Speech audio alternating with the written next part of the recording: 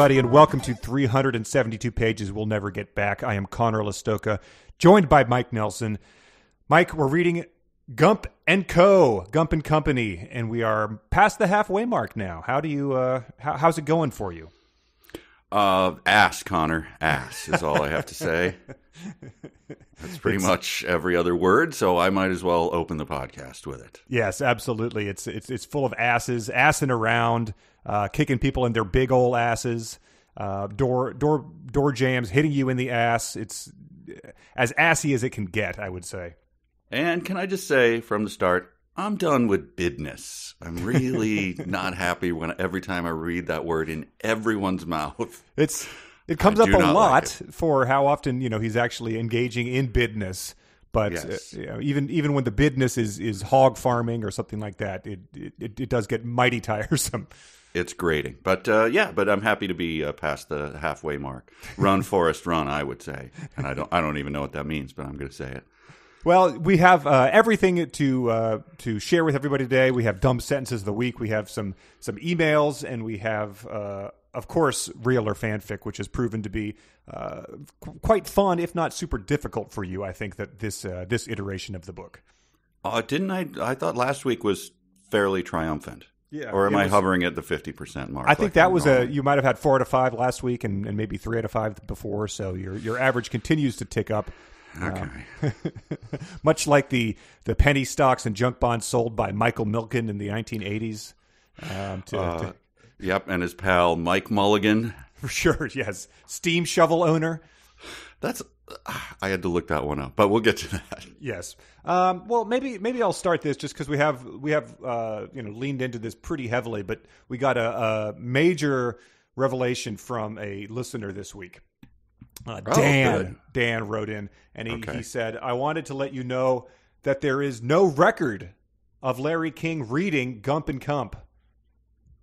Well, what do you mean? He says, if you look carefully at the link in the Wikipedia reference, it directs to a page on Goodreads, noting that Gumpany is the long-awaited sequel to the book hailed by Larry King as the funniest novel I have ever read. What? So the Wikipedia, I guess, used that pull quote accidentally about Larry King liking the first book, and just mentioned that for this book. I don't think that absolves him of anything. It's not. Are you sure that's only the Wikipedia? I swear, I feel like I've seen it on a book jacket or something. We'll get to that, but no, I think it's correct. I think he praised the first one, and it's like how on Ready Player 2 they had just praise for Ready Player 1 on the cover type of thing. Sure, okay. But it doesn't absolve him of anything, because that means that Larry King was still doing the Larry King chortling at the adventures of Forrest wrestling in a diaper with the turd. Yes, that's true. From everything that we gathered, there was not a huge drop-off in quality between these two books, so I don't think it's the gotcha. Hang on, guys. I wasn't laughing at that particular. With the hog farming, did not find that funny. So I don't think it's the big gotcha that Dan feared. But I noted one of the other, what do you call them, excerpts or praise excerpts in the beginning of the paperback was from a guy named Kinky Friedman.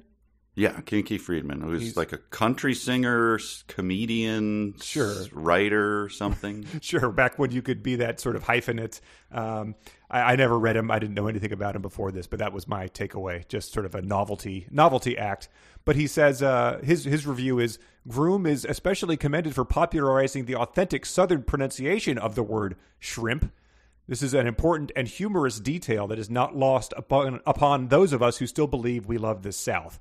And this to me is like when Lauren used to review restaurants for a living and didn't care for the restaurant, so would focus on like a chandelier, or like the layout of the restaurant type of thing. You find something like a compliment sandwich to pay attention to. But he goes on. The protagonist, there's also several ellipses in this quote. Okay. The protagonist, ellipses, provides, in quotes, suggesting that wasn't the actual word, the more sophisticated reader with many vital insights into the human condition, and every reader is more sophisticated than Forrest Gump, ellipses. Gump & Co. is, as Larry King might say, quote, a funny read. Boy, that is torturing the data to get the result you want. Yeah, I mean, is that a known catchphrase of Larry King? Like, do you really have to name drop him there to get across the term "a funny read"? Wow. So that's a weird coincidence. If Larry King was not into Gump and Company, but did like the first one. That is amazing. And, you're pulling out something to praise it, a la Kinky Friedman there. Reminds me of, we've talked about it before, when you have to go and see your friends perform in something that you don't want to see.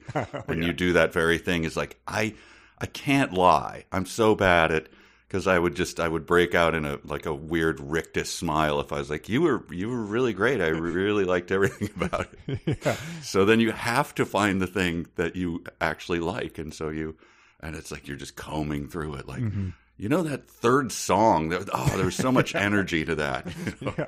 This part where you smeared Jell-O on yourself while reciting the Declaration of Independence. I felt that. Yes.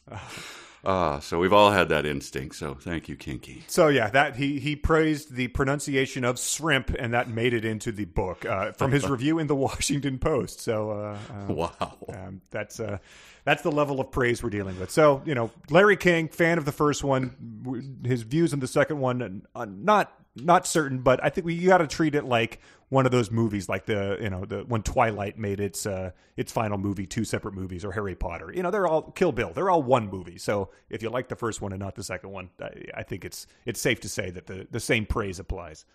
Yeah, you can't do the dodges that the Ready Player 2 people were doing. It's like, wow, what happened? The first one is so great. Right, like, exactly. Come on. Yes. You cannot do that. Well, we should get into it and explore this book that Kinky Friedman and Larry King both loved. Right. We left off where Forrest had been in a variety of mishaps, such as the Iran-Contra scandal. He had traveled to meet Ayatollah Khomeini. He had farmed hogs and powered a city briefly by their excrement.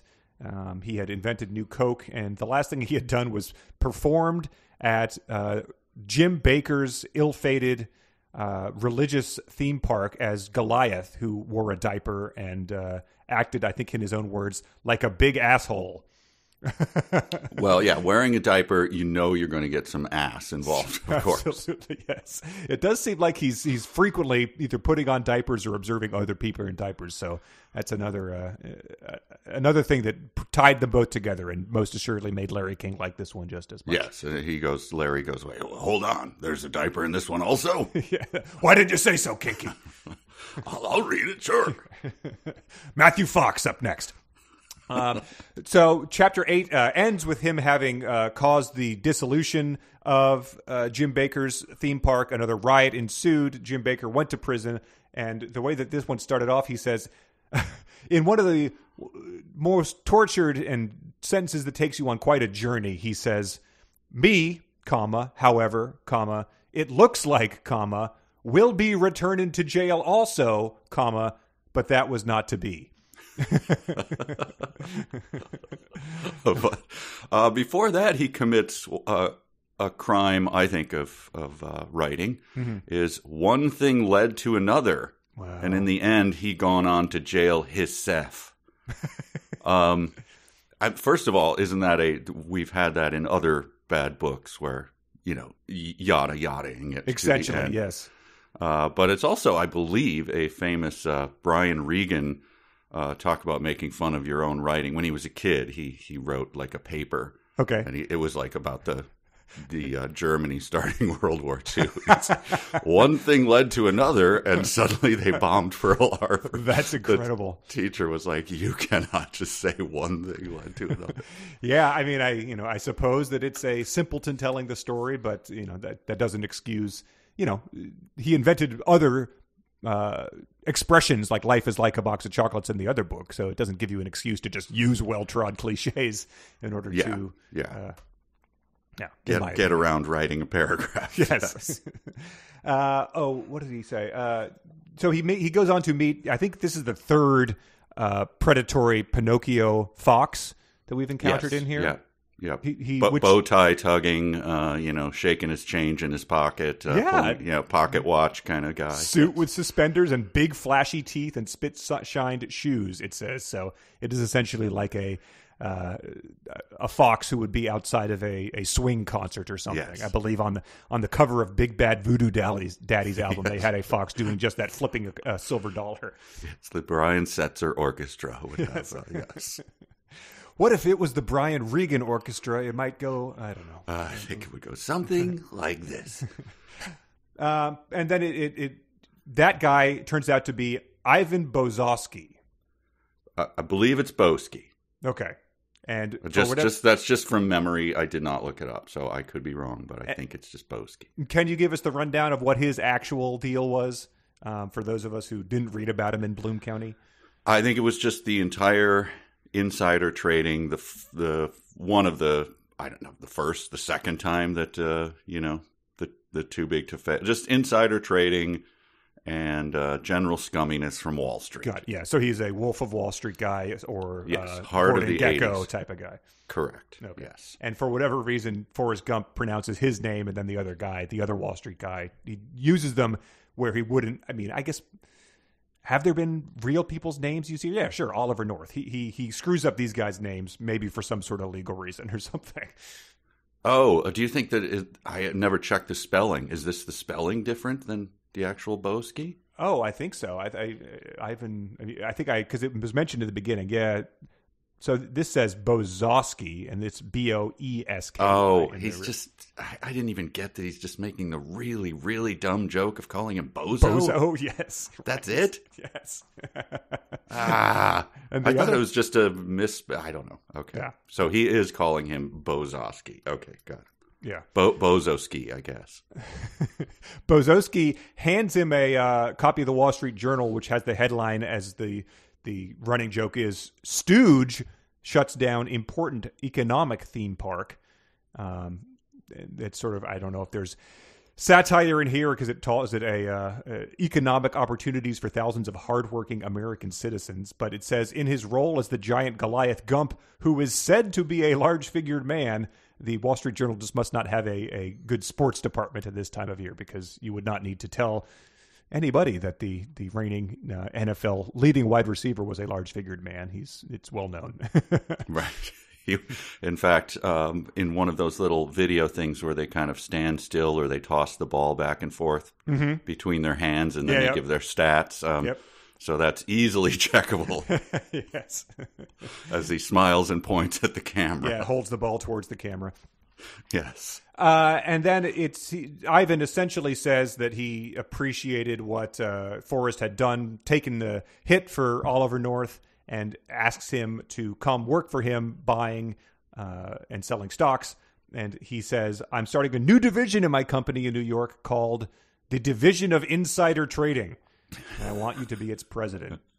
So it's essentially like, I've said it was just like a terrible political cartoon where that's just labeled on the desk of what they're doing. Yes. And I don't really get the, everyone who is these cartoon foxes, it doesn't quite fit the image. I believe Ivan, I'm going to call Boski. him Sure. Yeah. Yes, Ivan Boski. Oh, Bozos. Oh, God, that's terrible. Anyway, it just sort of was a bland figure. I think that was part of the thing. Okay. And so, like, making him a, say you, I don't think they were, these guys generally weren't cartoon wolves. So it's a little strange nice. That he puts this on everyone. But yes, also making it on the nose is like, come on. You wouldn't get to the insider trading stuff. Right. I'm trying to think what would be a good analog to it, of like introducing a character. Yeah, I don't remember much about him, but the impeachment guy. And like, how'd you like to come to my impeachment trial? Right. How'd you like to go commit some war crimes, Forrest? Right. But he does recruit him to go to New York, where we get, I think it was he gets a sort of going to New York montage, like looking around up at the skyscrapers and taxis honking type of thing. But we get, among the most artful of these ever, he says, I had the immediate impression that I was in an anthill where all the ants were half crazy. So that's the Big Apple, baby. That's of all the great things that have ever been written about the biggest city in the country. That's, I think that's poetry. Well, I'd also like to. I don't want the history of this to pass us by, and so for people who are wondering, and obviously most people are probably younger, they don't remember Ivan Bozozowski. Here's what he did. He lays it out pretty simply here. This is quoting him in the book. We buy and sell shit. Stuff on paper, actually. Bonds, stocks, bidness, whatever. We don't buy anything, and we don't buy and sell anything really, but when we get through talking on the phones and shuffling all the papers, we wind up with a shit pot of money in our pockets. And then the technique, meanness, dirty tricks and stuff, peeking over people's shoulders, going behind their backs, picking their pockets. It's a jungle out there, Gump, and right now I am the big tiger. So that is probably direct quotes from Mr. Bose. Yes, yes. The slick talk of a Wall Street insider. Yes.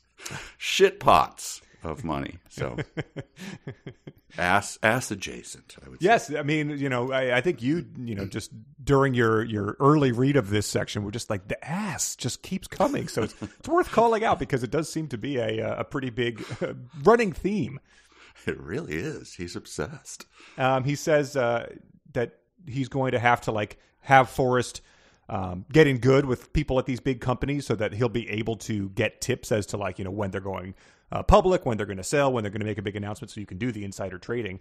And Forrest is like, how do you make friends with these people? Simple, just hang around the Harvard or Yale clubs or the Racket Club or any number of places where these morons do their thing.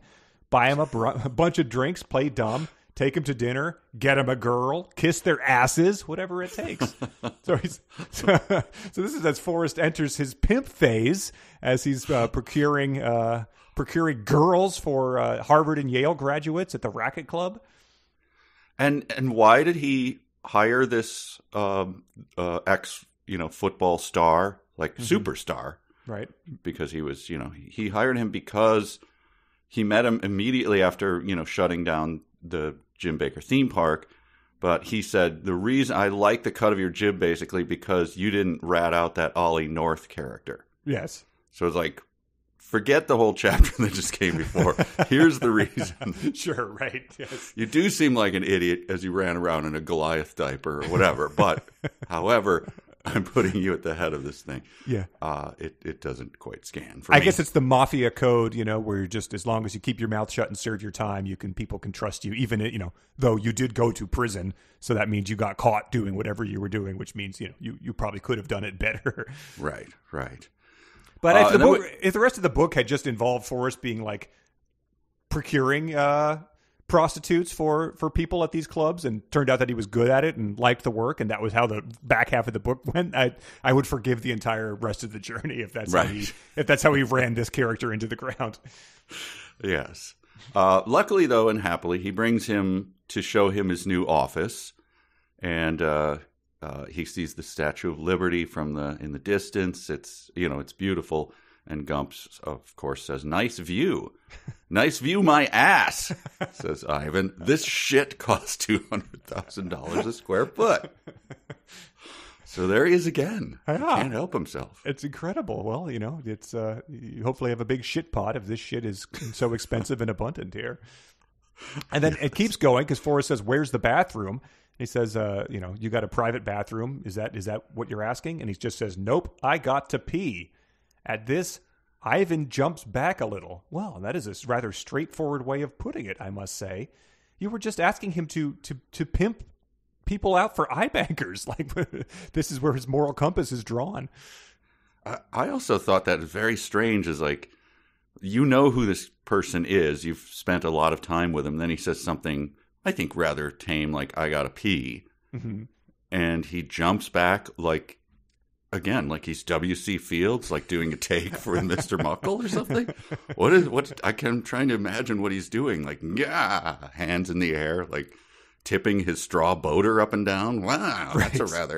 That's quite a way to put it there, Mr. Gump. Oh. Gump's wildly attractive secretary, Mrs. Hudgens, has a monocle fall out into her drink out of her eye as she gasps. I don't know. But he says, he says, he meets the secretary and she shows him his desk and says, "Welcome to the insider trading division of Bozowski Enterprises," which is, we've had people in movies at Riff Tracks where it's like essentially, Evil Co. or, Division of Crimes, like, Felony Corp, like type of things. Right. And that's essentially, it's never a good thing when something comes up that obvious and blatant. It usually means your movie is fairly artless and on the nose. And so that's what's happening here. Yeah, it came up before. What was Terry Silver's? Dynatox. Dynatox. They were dumping toxic waste. Yes, that was all they existed to do. So, yeah, that's what's happening here, I guess. I confess I don't understand. So Miss Hudgens is, she's Jessica Rabbit or whatever. Yep, she's Joan from Mad Men.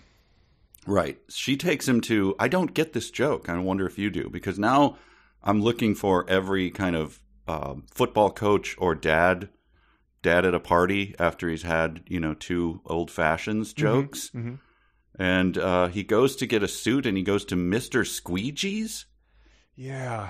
Who's a short, fat guy with a Hitler-looking mustache and a bald head. Is there a joke I'm missing? I wondered that too, because New York was sort of famous for, I feel like in the 80s, like Times Square, where there would be like squeegee guys. Yeah, that's what I don't understand. But the people who sell you suits, I assume, would be, come on, you got to have a cliche for that. And I didn't picture someone named Mr. Squeegee, so I'm just not getting the joke. And it's me. It's probably there. It's probably a New York joke from the 80s that was, Johnny Carson made fun of for a week, and then the rest of the world moved on, and Winston Groom called it back for Gump Co. Okay. They can't all be winners, I guess. You can't. Like we were. You mentioned we didn't start the fire before we started the call. Like they can't all be. The rock and roller cola wars made it into that song, because that was probably like the last thing he saw on TV right before he finished writing the song. But that always made me laugh. Yeah, that was the thing that he couldn't take it anymore.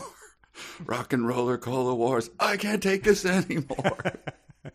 You were talking about AIDS, crack, and Bernie Getz just like 2 verses ago. A president was assassinated, just 45 very catchy seconds of song ago. Wow, okay. That's what pushed him over the edge. All right.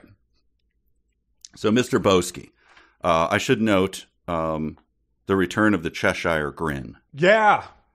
Whew. Yep, that was it was just a moment, it's as we weave these tangled webs through these books, it was good to have just another thread on our yarn wall. We get 2 of them, I think, but it's and Mike Mulligan, by the way, which we'll have to talk about. He be grinning like a Cheshire cat. I didn't look it up. Was Mike Mulligan? I assume he's a real guy Michael from Milken, the time, right? I mean, that's what that is. He was the junk bond guy. Right, but isn't there an actual appearance of Mike, or am I mixing up real and fanfic in this? I thought in the future there is an actual Michael Milken. I think we might have just read a passage from this, and so we might have talked about how. Okay. I don't remember, but there is Michael Mulligan. He's the beloved children's book where he had the steam shovel that rescued a town or something. Okay, so see, this is my problem. I have to think even dumber. So when he's misspelling someone as bozo, he's actually meaning to just call him bozo. Uh-huh. And when he's saying Mike Milken, he just says another character. Okay. Yes. I think I've cracked the code. I just didn't. I was honestly like. The code is that this guy was like, you got to write this book or else they're going to the rights are going to transfer or something, like that Fantastic Four movie that Roger Corman made. So get it done in 3 weeks. Then you can go party with Larry at Margaritaville. Okay. So, all right. So that's a strange insult to call Mike Milken, Mike Mulligan. I don't think that Milken was very stung by this, I have to say. I don't think he would what did he call me? He called me the beloved steam shovel owning guy from the children's book. Unless it was a slam on his golf game or something. Maybe it could be. I don't know. This comes up later, but she does give Forrest his apartment, like they've rented it out for him, which is a nice lady owns it named Leona, and I think it's the Helmsley Palace. So this was another one that I was like, I don't think this woman rated in Bloom County, but she definitely showed up in a Far Side cartoon, which is pretty much the only way that I knew her. Yeah. I mean, you've heard of the Queen of Mean, but there's a Far Side where Leona Helmsley is coming down to check on her house's renovations that are being done by the Three Stooges. So that was what I always knew her as. But again, a strange thing. Like, why doesn't he just call her Hell? Put the word hell in her name. Like, right. Like, what he calls him Mike Milk and Mike Mulligan. Why does he just he calls her? It's Leona Helmsley. She's just there. I just don't get the strange. I guess he's scared of some people, but not of others. Yeah. Maybe. Yeah, right. But he does say that Michael Milken, it says a limo took us to a restaurant called the Four Seasons, and we are showed to a table where there's a tall, skinny guy in a suit with a wolfish look on his face. So it's just saying it outright at this point in time. Mm. And I did think that the Four Seasons, if there was anything that would realistically fit, Forrest Gump, if there was a third one, the Four Seasons total landscaping incident would be, that's sort of just textbook of what has happened in this book so far. Wait, is that a real thing? Come on. What? The Four Seasons total landscaping incident? I don't know what that is. I think it was maybe it was like a week after the 2020 election, and Rudy Giuliani called a press conference that took place at a off-ramp place in Philadelphia. I visited it, actually. It was next to a adult bookstore, and it was an establishment called Four Seasons Total Landscaping, and that was where they were having this press conference, and it was pretty much widely understood that this was not a place to have the president's attorney have a press conference, disputing results of the election. And so it was widely believed that it had been intended to be at the Four Seasons Hotel 10 miles away in Philadelphia, and wires were crossed during the booking of this area. So they did a healthy merchandise business after that, the landscaping company. In my defense of not knowing it, there was a period where I just recused myself from all news. So like smaller things, I'm going to just go, huh? What? I don't know. So that would fit in the story then, if it was a minor incident, that will not be remembered in 10 years, and Winston Groom is rubbing his hands together. That was about that was like the good news that came out of that period of time. That was something that everyone could have a good laugh about. But so Mike Mulligan is there, grinning like a Cheshire cat. And he says, it came up again. My note was that this is a Terry Silver commitment to evil for evil's sake. He says, not half as much as those turkeys that were flying on the ones I shut down. Ivan has been buying airlines.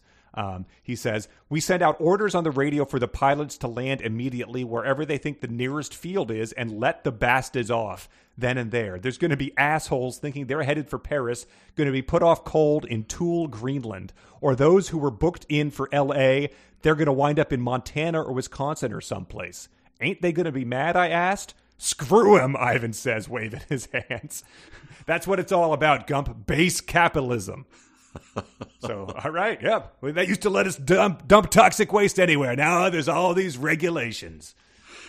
He continues, that's what it's all about, base capitalism. The old fuckaroo.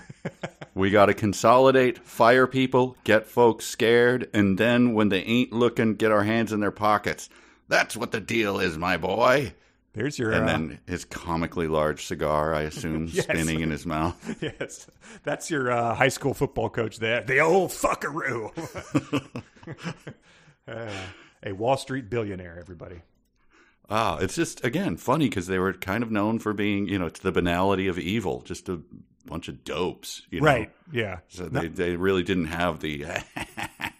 They weren't Robert De Niro sitting in the front of the theater. Right. I think it's sort of a cliche at this point to say that a bunch of people, future Wall Street bros saw Gordon Gekko and thought that was like the lifestyle, that was how they were, so that became it by virtue of them imitating the fictionalized version of everything.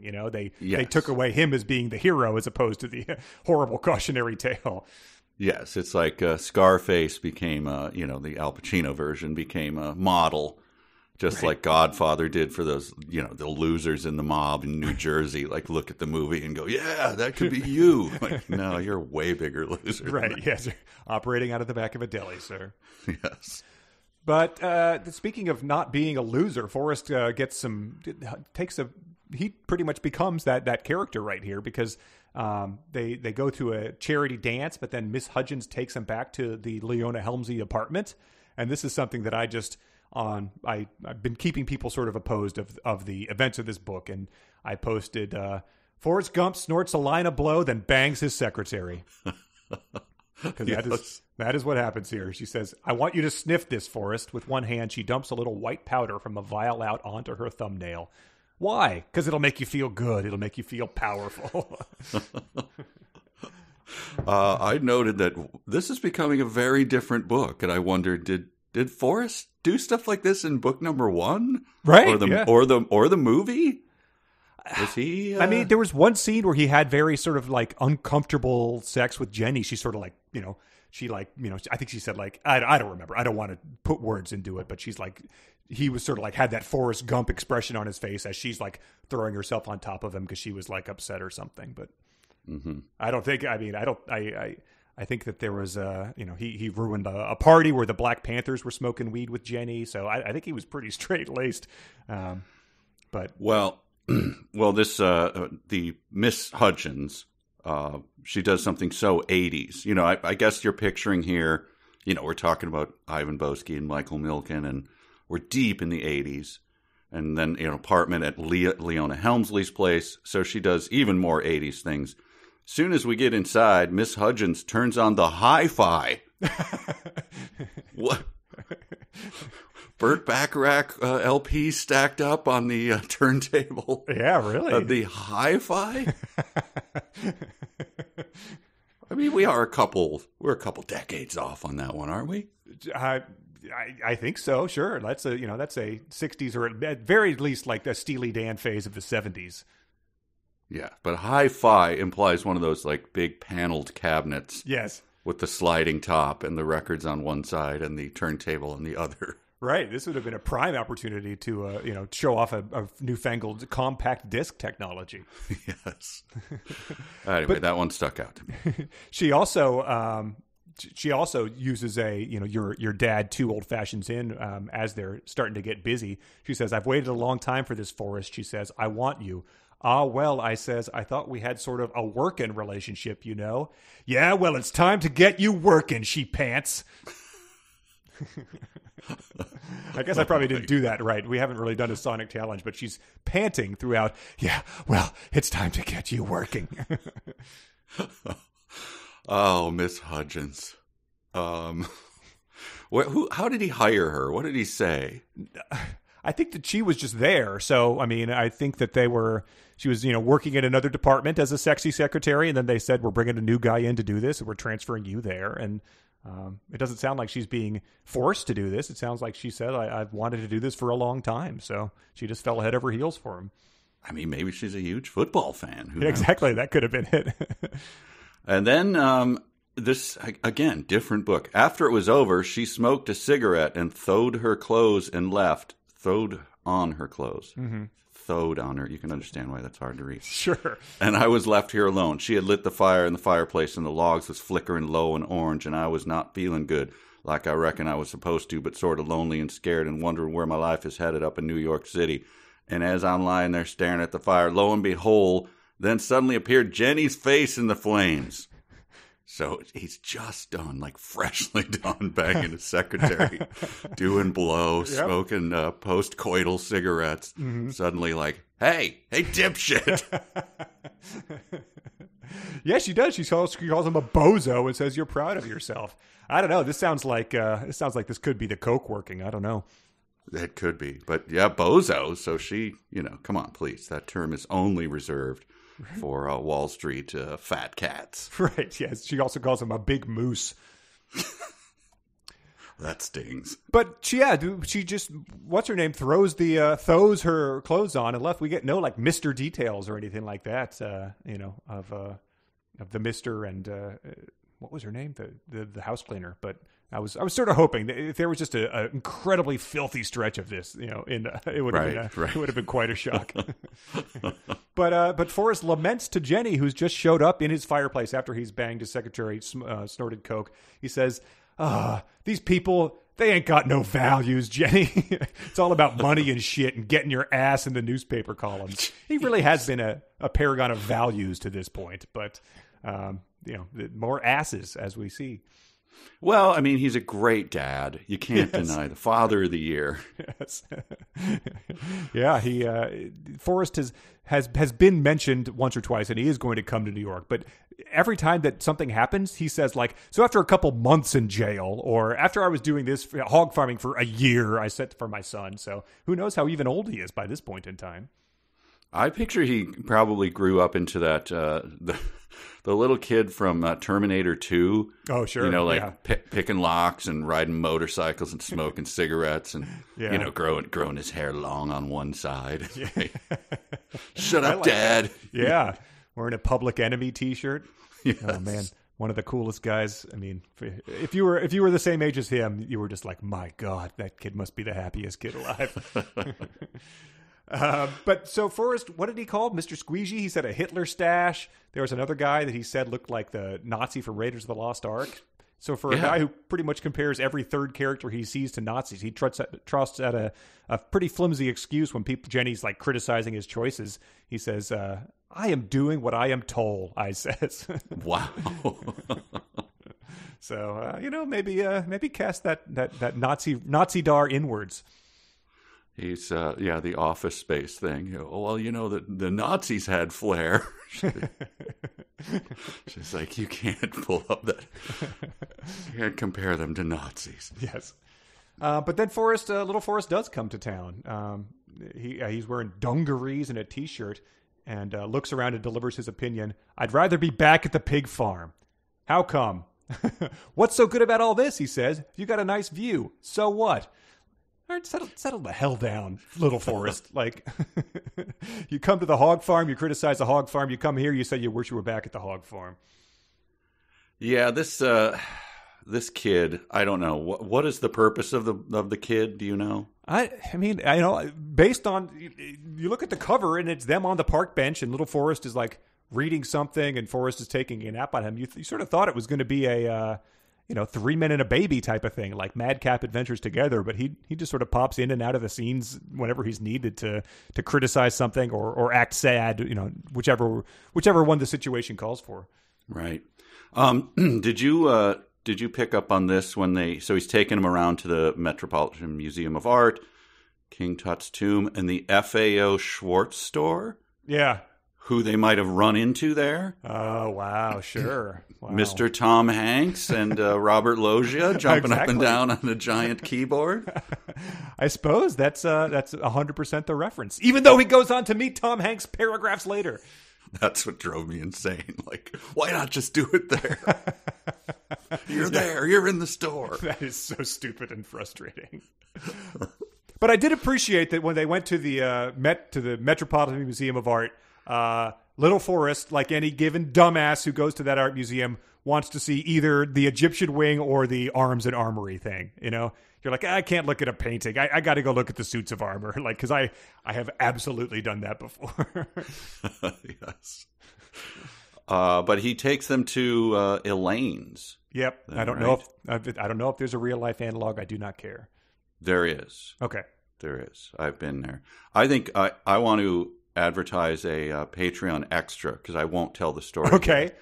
I have a Boffo Elaine's story. Wow. Okay. A sighting and a near fist fight in Elaine's with a very famous person, and this has a denouement that is jaw dropping. Tremendous. That happens like a couple years later, like a curtain like call to it. That is Forrest Gumpian incident. Absolutely Forrest Gumpian. Wow. But I'm not going to burn it here. It's going to be an extra. That sounds perfect. That is selling the sizzle, and that Hopefully that bumps us up to the level where you have to go to Gump and Bubba Gump Shrimp Company because Hoist on my own petard. I drank a soda that had Hormel chili fat in it a weekend ago and posted a video about that experience. So yeah, do you want to say a few words about that? What was the flavor like? It was not good. It was. I mean, it didn't taste like shit, as Forrest would say, but essentially the root beer really sweetened it up. The Hormel chili fat was very overpowering, I would say, as you would expect it to be from jumping in the orange fat. And then Zatran's crab boil is an actual product. And what that is a bunch of spices, essentially, that comes in a little like sachet that you just put it right into the pot. And you do that because all these loose things are like mustard seeds, peppercorns, and coriander. And I drank the soda with the straw, and those things came right up through it like a boba tea, which is a jarring experience when you're drinking something that tastes bad to begin with. Also, there is something called cream of tartar that goes into it that reacts with baking soda, so that causes some unneeded bubbling. There was a time, it was all psychosomatic, but about an hour later, I was like, do I not feel good? But yeah, you could see the full video process over on the Patreon. Did the fat, I assume it congealed, did you have ice in the drink? It did. I stirred the whole thing up, and I did use a straw. So it did impart a lot of flavor. I don't know if I ever got a goopy thing of that coming through, like an actual boba. Did you ever, it reminds me of like getting that, a piece of fat through the straw or whatever. When you had pork and beans, my dad used to make us pork and beans. My dad kind of grew up very poor, and so he always wanted to introduce us to great, like, you're going to love this. I love this. Things that he had to eat or things that he thought were luxuries that you would then appreciate? No, things that he had to eat, and therefore he just kept it, like he buy blood sausage for us. Hardtack night. Yeah, you got to have this. But you always thought it was great when you found the pork in the pork and beans when you were at first, and you're like, ooh, I found it. Here it is. Mm-hmm. It is a chunk of congealed, like, just the grossest fat. I was going to say. So you'd eat it and go, I got the bake. Woo! And then like, oh, dear, I've made a huge mistake. Yeah, it was like the opposite of a Lucky Charm marshmallow for me. I would be just like, nope. Yes. Oh, so you learn quickly, but... All right, anyway, that's over on Patreon. Story. Yeah, patreon.com/372 pages. I mean, if the Bubba Gump thing happens, maybe we can make it while I'm out there for the summer or something, because I'm intrigued myself. Yeah, please come with me. We'll see. That would be fun. And so at Elaine's, they get a table, and she essentially teases that famous people are going to show up. Yeah. She says Barbra Streisand, Woody Allen, Kurt Vonnegut, George Plimpton, Lauren Bacall, maybe Paul Newman or Jack Nicholson. And so they tease all that and say that, listen, there's one rule. Just don't harass them. You could sit at the round table. Maybe other people will come in next to you. And so it quickly became obvious once Elizabeth Taylor waltzed in, and along with Bruce Willis, Donald Trump, Cher the movie star, that this is where the Hanks thing was going to happen. Yes. But this got me thinking about that song. This is also a throwback, but it stuck with me because I used to call my friends and leave song parody messages on their phones because of it's Rockabye by Sean Mullins. Yeah. Yep. A talk song, right? With a very memorable chorus. She grew up in the Hollywood Hills. And then he says she used to go to parties with Sonny and Cher or something. And it struck me that this would be a good one. I went down to a party. There was George Plimpton and William Styron and Mr. Spinelli. But I used to think of the lamest stars that were on like the $10,000 pyramid or something, and call my friends up and I just got to tell you, I just went to a party with Paul Lynde and Fanny Flagg. They'd be like, "Don't stop that, stop please." Yeah, really. That's probably why people all over the world stopped listening to their voicemail. Well, yeah, it's pretty lame because I don't know who Mr. Spinelli or William Styron are. And it's surprising that Forrest Gump would as well. It doesn't seem like he's a very well-read individual. He has that flexible knowledge, which Sure. I have a couple comments coming up where I'm like, wait a minute, Mr. Business. Mr. Ass suddenly becomes very erudite. Well, yeah, there you go. It's she says Elaine says the movie stars talk about themselves, I imagine. What about the writers? Writers? Huh. They are talking about what they always talk about. Baseball, money, and pieces of ass. So it's like you might have. It's hard to do, but like the way that Ernest Cline sort of twisted and desecrated the work of Kurt Vonnegut in his books, like this might be even more of an inaccurate portrayal of what he was like as a person, probably. Right. Let's talk about the human condition and how it was affected by war, with some pathos and dark humor thrown in. Hey, he's talking about baseball and pieces of ass. Did you ever, speaking of stories, Kevin Murphy's famous story of us meeting Kurt Vonnegut? Yeah, was that at Elaine's? That was at a Four Seasons. Whoa, speaking of, the yard wall continues. And what was his story? We might have talked about it on here before, but let's tell me again. The very quick tale is that we saw Kurt Vonnegut standing alone several times, and all of us are kind of fans of Kurt Vonnegut. Like, well, he's a living legend. And he's hanging out by himself. Uh-huh. So let's see if he just wants to come to dinner. We'll say it's gonna be easy. So Kevin hops out of our car. We're going to go somewhere, and he goes up to Vonnegut, who's smoking outside the Four Seasons, and says, "Hey, we're this TV show, and we all are big fans. We'd love to, just buy you dinner. Be an easy hour." And he said, "Yeah, I'm busy. I would love to, but I'm busy." Fair enough. We leave. We come back to the hotel later that night. Kurt Vonnegut sitting in the restaurant by himself eating. Yeah, man. Oh man, I would do it too. I don't. I know. It was very funny though, where we all just like it was so perfect. One single top table, him just reading a magazine, and they're mopping around him like. I think that's probably been in the back of my mind every time there's ever been someone like famous at Sketchfest or that we've encountered that I've been like, oh, it'd be really cool to. I don't want to set myself up for them I've to only do had nothing. Yes, I've only had failure and disappointment anytime I'm just like, hey, I know you. Hey, I'm a big fan. Like it ends up with me walking away like with my head down and the sad Peanut song playing. All right, the Tom Hanks things happen. We've already done that. It's incredibly stupid. I don't know what else to say about it. I just thought it was just we read that it was happening because of fanfic last week, and then the way that it happens was just so artlessly done. It takes all of probably 150 words for it to happen, but Tom Hanks says life is like a box of chocolates. By the way, I just happen to have a box of chocolates right here. You want to buy some? So I don't know what was going on there. And then Tom Hanks looks at him kind of funny because he doesn't want to buy the chocolates and says, well, stupid is as stupid looks, I always say, which is not the line in the movie. Right. And then he gets up and goes to another table, and that's the end of that encounter, of that pointless encounter. He tries to sell him the chocolate for whatever reason. And then, I don't know if that's commentary, with like all caps, bold commentary on Hollywood, and then he misquotes "stupid is as stupid does" and leaves. So, I'm not giving him any credit. I think he completely blew it. There is probably maybe a clever joke or something somewhere available to him, which he did not take, and instead chose the route of Tom Hanks trying to sell him chocolates. Ha ha ha ha. Ha ha ha ha ha. I don't know. Yeah.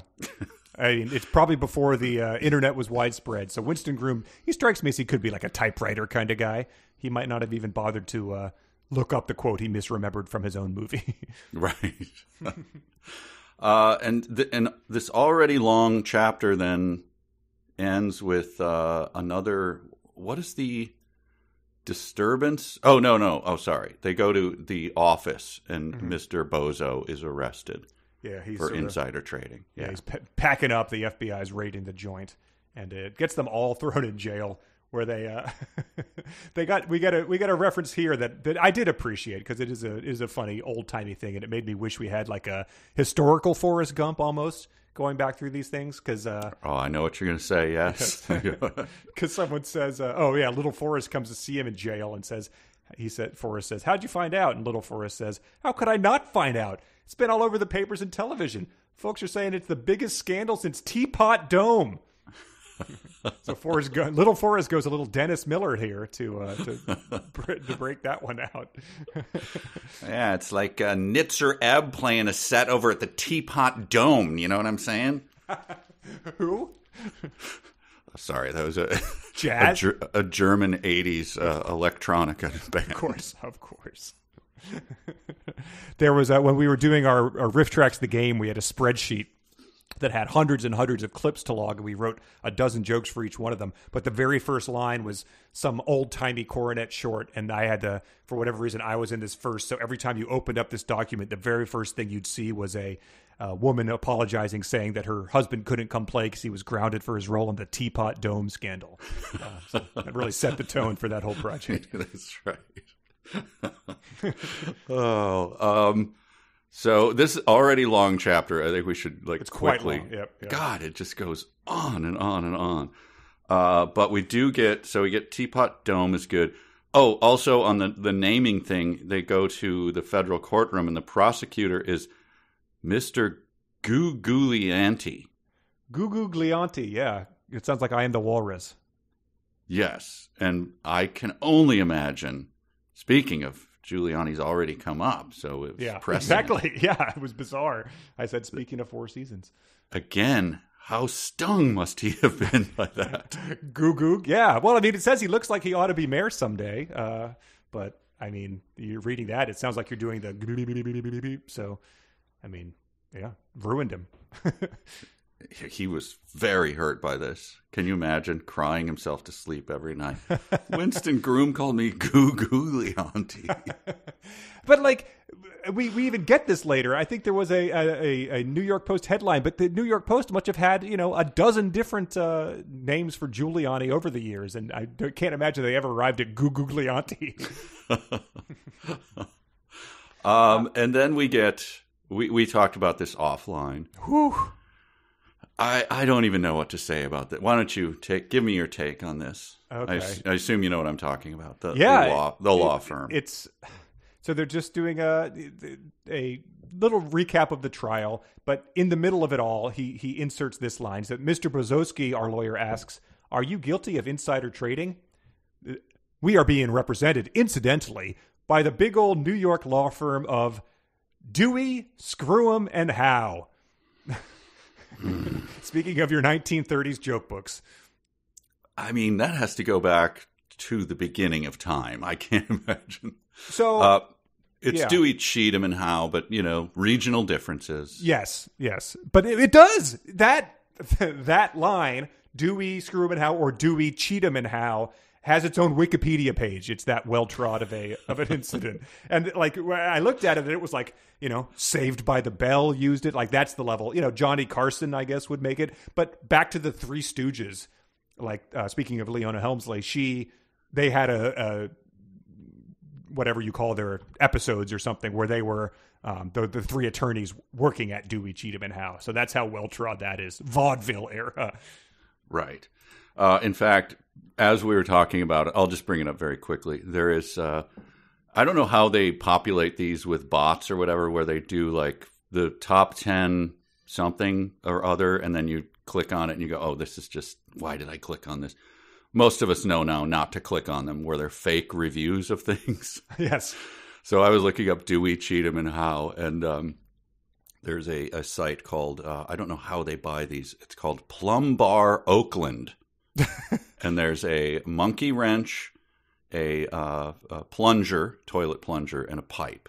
So Plum Bar Oakland has the 10 best Dewey, Cheatham, and Howe T-shirts of 2022. Of 2022.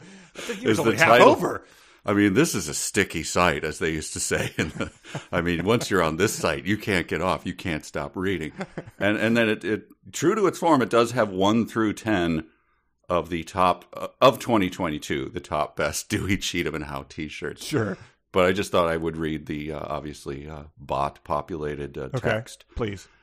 Do you need help deciding which is best Dewey, Cheatham, and Howe T-shirt to use? Based on expert reviews, we rank them. Here are the top-ranked Dewey, Cheatham, and Howe t-shirt, including those that sell well.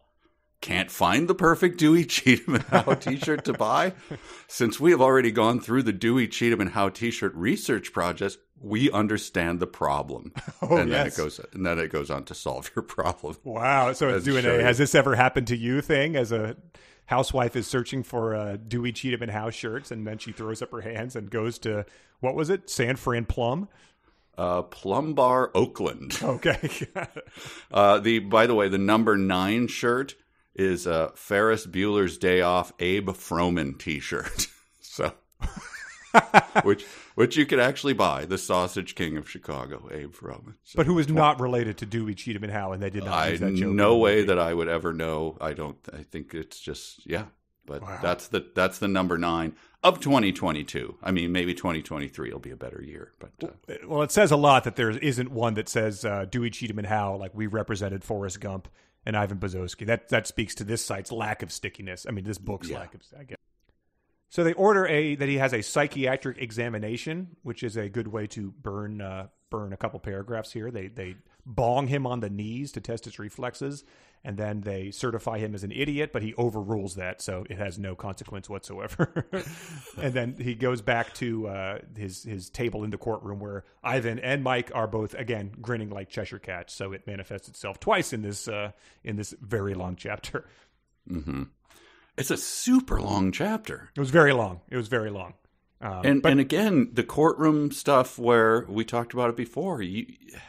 Courtroom is where you get the clever barbs in and the digs and stuff like that, right? Yeah, and these lawyers are just not clever at all. Yeah, you in theory you have a lawyer who sets yourself up for that, but that's when instead we got teapot dome jokes, but. It does have one. It has a bunch of objection and overrules and all that sort of thing. So potentially filmable, but it pretty much just ends with, of course, pandemonium breaking out and objections and reporters calling in the story and all of them going to prison because Forrest decided that he wasn't going to take one for the team this time, like he did with Ollie North. He was going to say that he did no wrong. They told him what to do. All this stuff. So they're furious with him and they're all going to prison. And then it ends with, one of those things that it's like a line you could hear from maybe The Wire or from Clint Eastwood. He says, like I said, sometimes a man's just got to do the right thing. Which you've never really said that before. Yes. You have pretty much the entire book is you floating along like the moron with no roots and no code whatsoever. So. Yeah. But sure, why not? In chapter 8, Suddenly you have a code. Okay. Sure, well, sometimes, not when your secretary's offering you cocaine in your luxury hi-fi apartment, but true. Sometimes. Don't do the right thing. I mean, admittedly, he was enticed by a hi-fi at that point. So yes, right. Well, before we, since that chapter was so long, that was like half of our reading this time. We can do real or this. I haven't looked. This might be our final real or fanfic of this book. It depends how long this final section of Forrest Gump is, but. We'll see if these are going to prove to be as tricky or lack thereof as the first segments. We have 5 passages, potentially all real, potentially all fanfic, or a combination of the two. And the fanfic is, of course, written by our beloved Patreon supporters, who we've already discussed at patreon.com/372pages, where you get all the fun stuff we've talked about now and are going to do more fun stuff that we've discussed there, like your mystery story about Elaine's. I promise this is a good story. But let's get right into it. So again, we have 5 of these. Here's number 1. Well, old Bill looked like sort of a nice guy. I mean, he seemed pretty genuine and had husky, down-to-earth voice, white woolly hair, a big old reddish nose, looked like Santa Claus's, and a nice laugh. And he even introduced us to his wife, Hillary, who come out of a trailer wearing a granny dress and a hairdo, looked like a beetle wig, and brung us some Kool-Aid. Listen, Bill says in almost a whisper, I ain't supposed to say anything to anybody about this, but the truth is, the Whitewash River property is right over by the Smack Over All Foundation. Even if you don't build a house here, if you buy it now before anyone else finds out, you'll be a millionaire 100 times over, account of the all. Just about then, an old feller shows up on the scene, and when I seen him, I like to have fainted dead away. Fellers, Bill says, I want you to meet my partner. It was Mr. Tribble, my old chess championship mentor. I think he comes up here. I'm gonna do. Let me see. I'm gonna do my test this time. Is gonna be the Larry King. Does it make Larry King laugh? Got it. I'm gonna have to put myself in the mind. Snowy white hair, big red nose. That does sound like the Bill Clinton I know. However, I believe that's fanfic. Wow. All right. Thank you, Larry. Number 2. The Miami Herald. A former New Orleans Saints football player who has been described as a grade A half-wit may have inadvertently caused the invasion of Kuwait by its neighbor Iraq. Mr. Forrest Gump, a previous resident of Alabama, has been on assignment with the U.S. State Department in the Middle East, according to sources close to the matter. During a verbal dispute with an Iraqi Republican Guard commander, Mr. Gump claimed that he could outrun them pieces of shit tanks you Iraqis got. Not taking too kindly to fighting words like that, the commander suggested a race to Kuwait City with Mr. Gump on foot against the Iraqi commander in his T-72 tank. 16 hours later, a physically exhausted Mr. Gump arrived in Kuwait City, followed by an entire division of Iraqi tanks in pursuit. Upon seeing the invading Iraqi forces, all hell broke loose among the locals. They was running for their lives, knocking over strangers, what have you, said one eyewitness to the ensuing fracas. Well, as you know, I was on the air a lot during that skirmish. And though that strikes me as somewhat real, I am going to call it that is fanfic. All right, Larry, thank you very much. Who do you have next on the show? Coming up next, we have 2 of the Golden Girls. Number 3. Little Forrest one night asked the question, what about old Wanda? Well, I says, I reckon they probably treating her pretty good up at the zoo in Washington, but he ain't satisfied.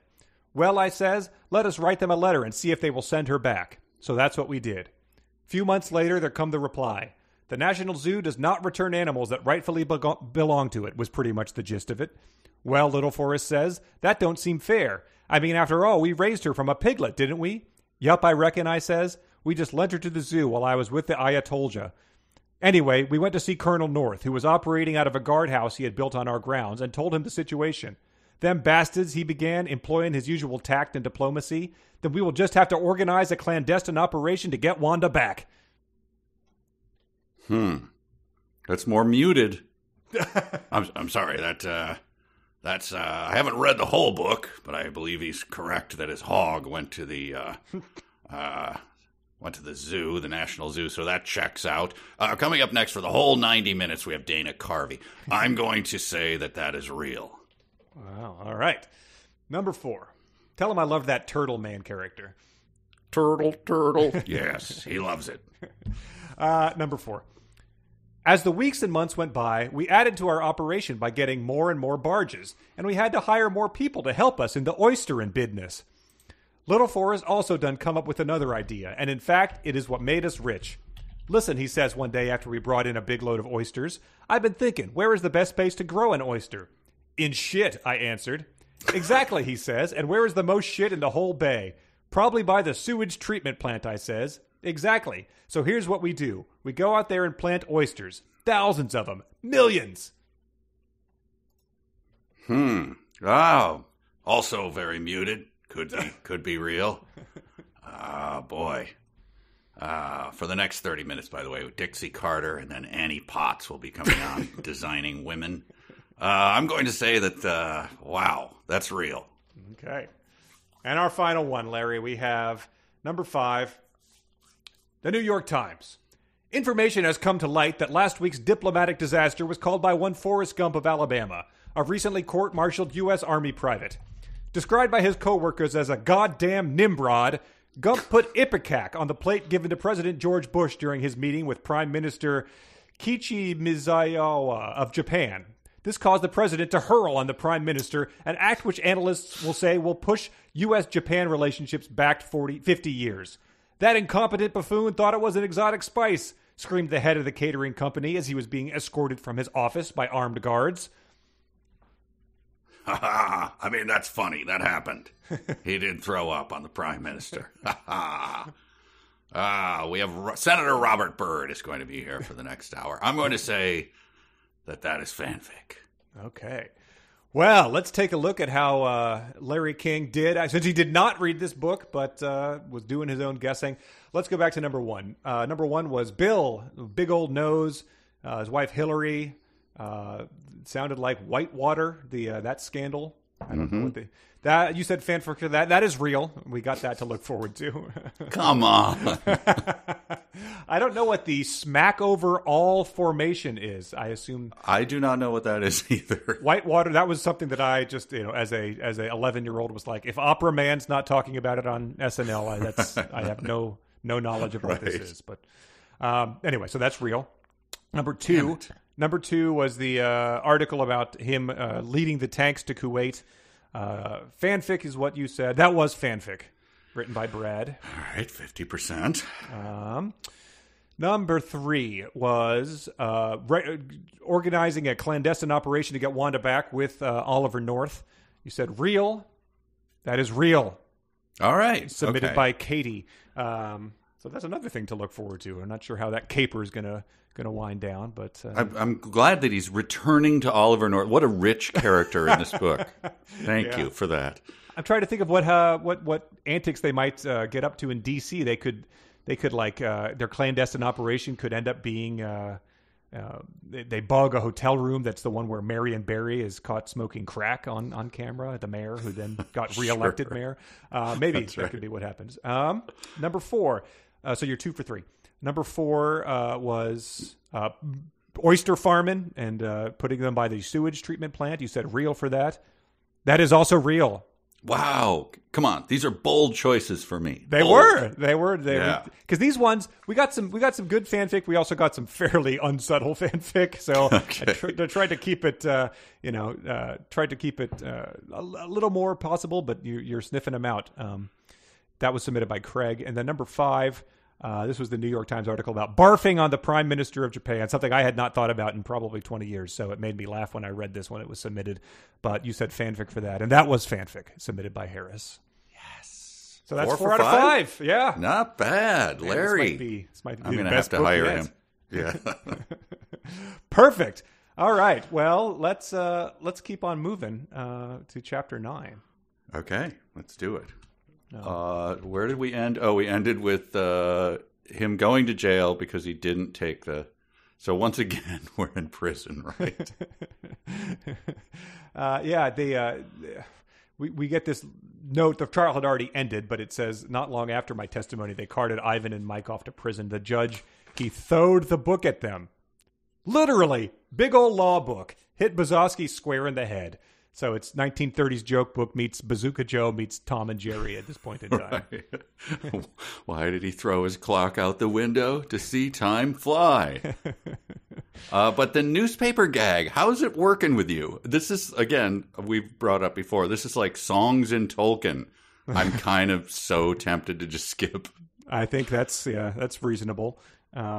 It's not working for me. I especially for this one, because as we said before, this is the New York Post.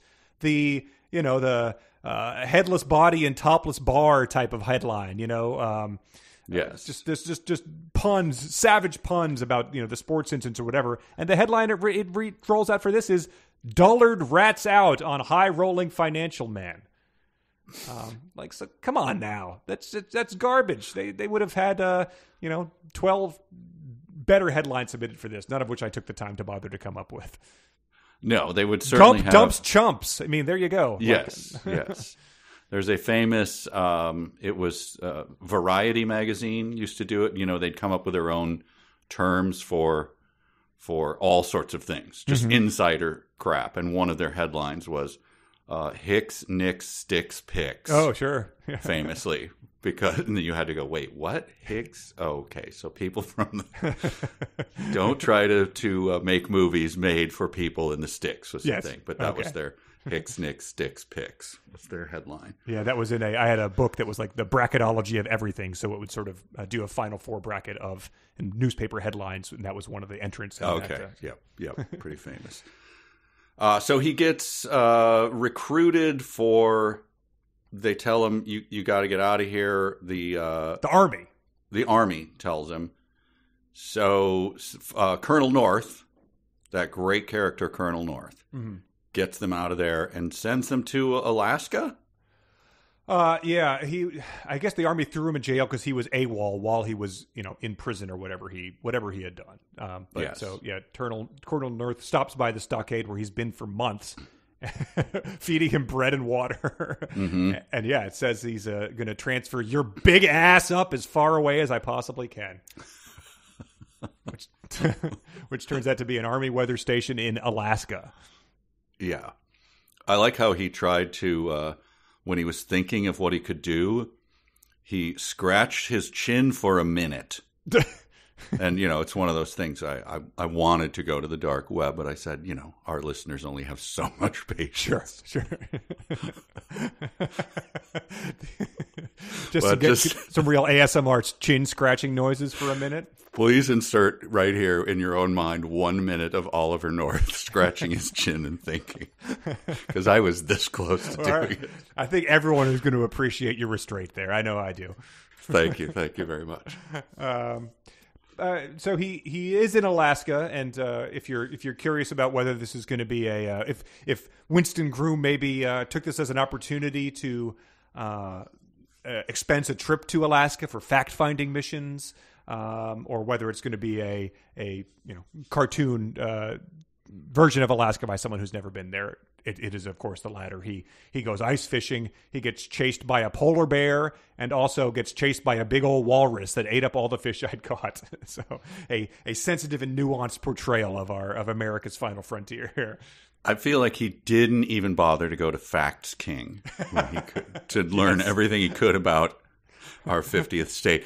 And I actually have the oof line about this, and maybe Kinky Friedman's on board with it, but he was in a little old town there by the ocean where all the people spent most of the time getting drunk. Eskimos included.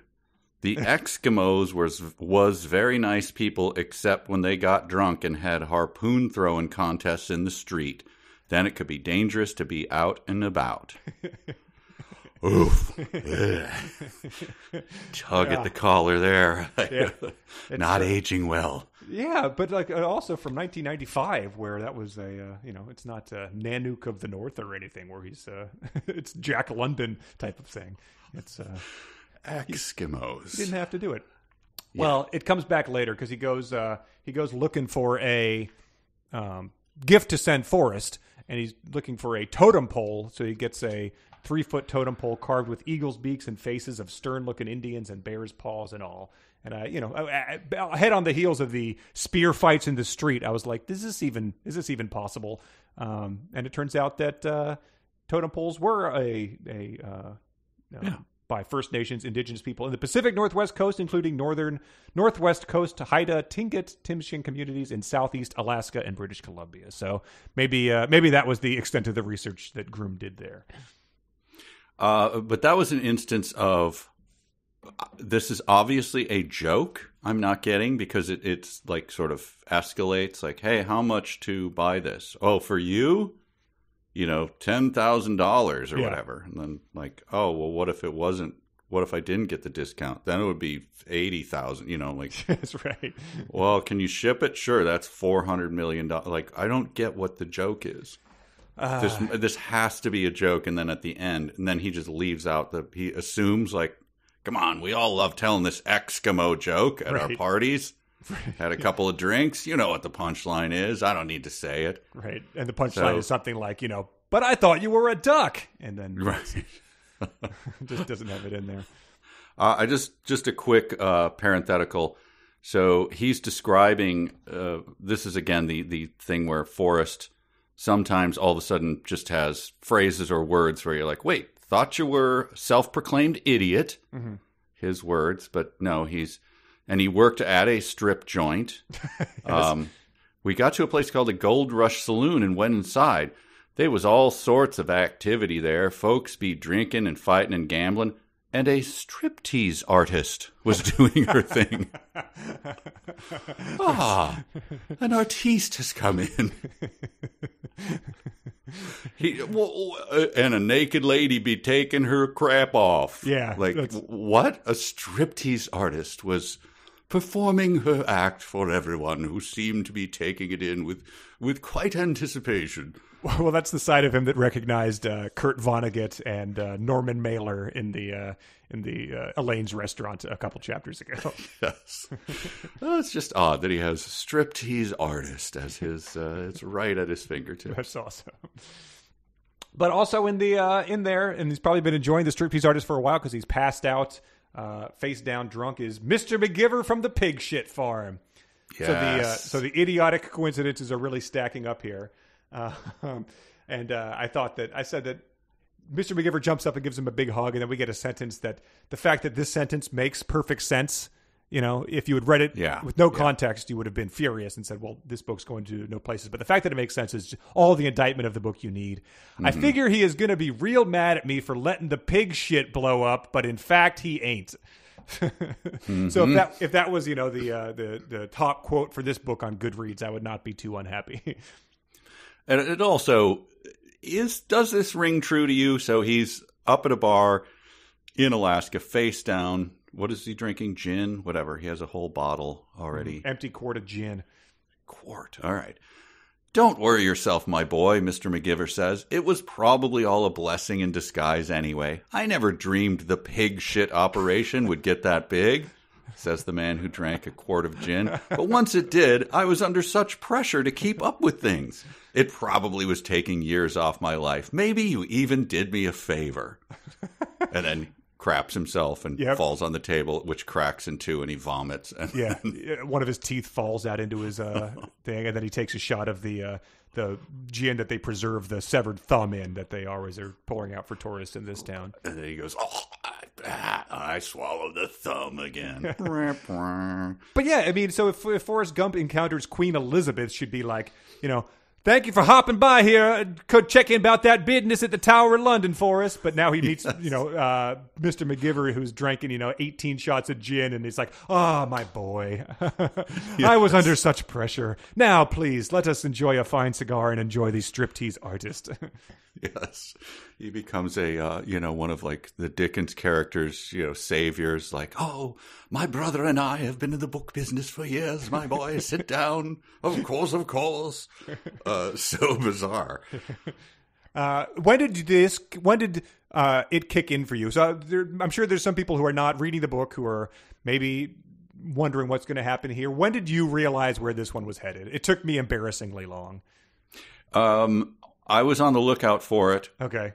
So the next two big events that come up, because we have one more chapter, I guessed. Okay. Entirely and also hated myself for knowing that it was going like sort of it's going to be this, isn't it? And then when you read it, it's like there's no satisfaction to this. No, not at all. This makes it worse. This one. So the next chapter he goes to Germany. So I think we both saw where that was coming. This one, it took me until Mr. McCaptain, he's like, "Why are you here?" And he says, "I am a ship's captain." He says proudly, and that was when I was just like, "Oh my god!" Yep. Got me a big old ship out in the harbor right now. You want to see it? And he says the ship is so big from a distance it looks like a mountain range. It is about half a mile long and 20 stories high. Exxon Valdez is the ship's name. And like, God damn it! Why not Exxon? Well, I don't know. Let's workshop the name. But why does he just call it the name? Why doesn't he call it Exxon Bozo D's or something like that? But he does say, "Climb aboard!" Mr. McGiver shouts. And here's the point where I didn't know whether to be sort of like, credit where credit's due. It's either a good joke that you can pull up the Exxon Valdez to a dock and go get drunk at a bar by yourself, or it's a joke that makes me want to never stop punching him in the face. I can't decide which one it is. Okay. But that's what he does. But he says, it is cold as a well digger's ass. That is my dad, circa. I was going to say, like 1973. My dad was a well digger, as it turns out. Perfect. Like a commercial well digger. Wow. So you've got a chance to start fights in bars when someone makes that comment. Yeah. My dad was a well digger. I've heard it in Tom Waits' song. It's Diamonds on My Windshield, I think. It's so it sounds very good in a Tom Waits voice. There you go. Yes, we'll have to have Tom Waits do some book reviews. Sure, that'd be good. Some real or fanfic. Maybe he's a fan. He's going to be our Patreon thing that pushes us over the Bubba Gump line. Anyway, so I just didn't. I don't know. Once this was set in motion, you're just like, okay, all right, just crash the Exxon Valdez. I don't have a lot of notes on this one. Well, he comes on. He says, I like this part. They're talking about Wanda. For some reason, that comes up. And Forrest says she's at the National Zoo in Washington. Really doing what? In a cage. They are showing her off. Well, I'll be damned, he says. A monument to all our folly. So yeah, there's a more of that selective eruditeness. But then Mr. McGiver, I think, starts drinking more. Yes. Yeah. Or he becomes and then he turns into a pirate. Yeah. He says, Hootmon, I think I'm about 4 sheets to the wind. Arr, me buckos, we'll be 40 leagues from Portobello. Run out the guns. You'll have a bit of the animal in you, young Jim. Long John Silver's my name. What's yours? And that's so I looked it up at this point in time because I was like, Mr. McGiver was obviously a intentional name here, but the actual captain was named Joseph Hazelwood. And so I looked into whether he was drunk when he crashed the ship or ran it aground or whatever. And it's one of those things where, like, I'll just read you the Wikipedia synopsis. Hopefully Wikipedia will not betray us like they did with Larry King. Yeah. During Hazelwood's trial, Alaska state prosecutors failed to convince the jury that Hazelwood was intoxicated at the time of the grounding. By his own admission, Hazelwood drank 2 or 3 vodkas between 4:30 and 6:30 p.m. that same night before boarding the Exxon Valdez at 8:25 p.m. His blood alcohol content was found to be .061, so that's 3 times the legal limit, I believe. Maybe no, not. Really? Have they lowered it that much? It used to be .08. Oh, okay. So maybe, I don't know. No, it's different for every state too. So I don't know what I'm talking about. I thought it was .02, but anyway, it doesn't matter. You're correct. However, the defense argued the blood samples were taken nearly 10 hours after the incident and were mishandled. So everything got sort of thrown out on a technicality. He had been drinking, whether he was, to the point where he was intoxicated, it was up for debate, I guess. Oh, well, you can't convict him. Yeah, I had some vodka, but, mishandled samples. Who's to say? Yes. But so that's what he's going for here. He didn't want to use the guy's real name probably because, parody, satire, all that type of thing. Sure. There was remember John Denver, the late, great singer, actor. He crashed an experimental plane, I believe. I hope I don't get it wrong. It doesn't matter, either into a lake or a mountain. Mm-hmm. But at the time, he had been there were rumors about him having problems with drugs and alcohol or whatever. Uh-huh. And so sure, that comes through in his music. It sounds like a Hellcat. But it went through as a rumor that he had pulled like a case of beer on this plane. Oh, the old Wade Boggs. Yeah, and so that's the reason that he crashed. And I think I probably repeated that because it sounds. And I looked it up once. I'm like, it's just not true in the least. I've been slandering this man. I'm not saying there wasn't, it might have been a fool. He took an experimental airplane. He didn't know where the backup gas tank was, and he ended up just like running out of gas.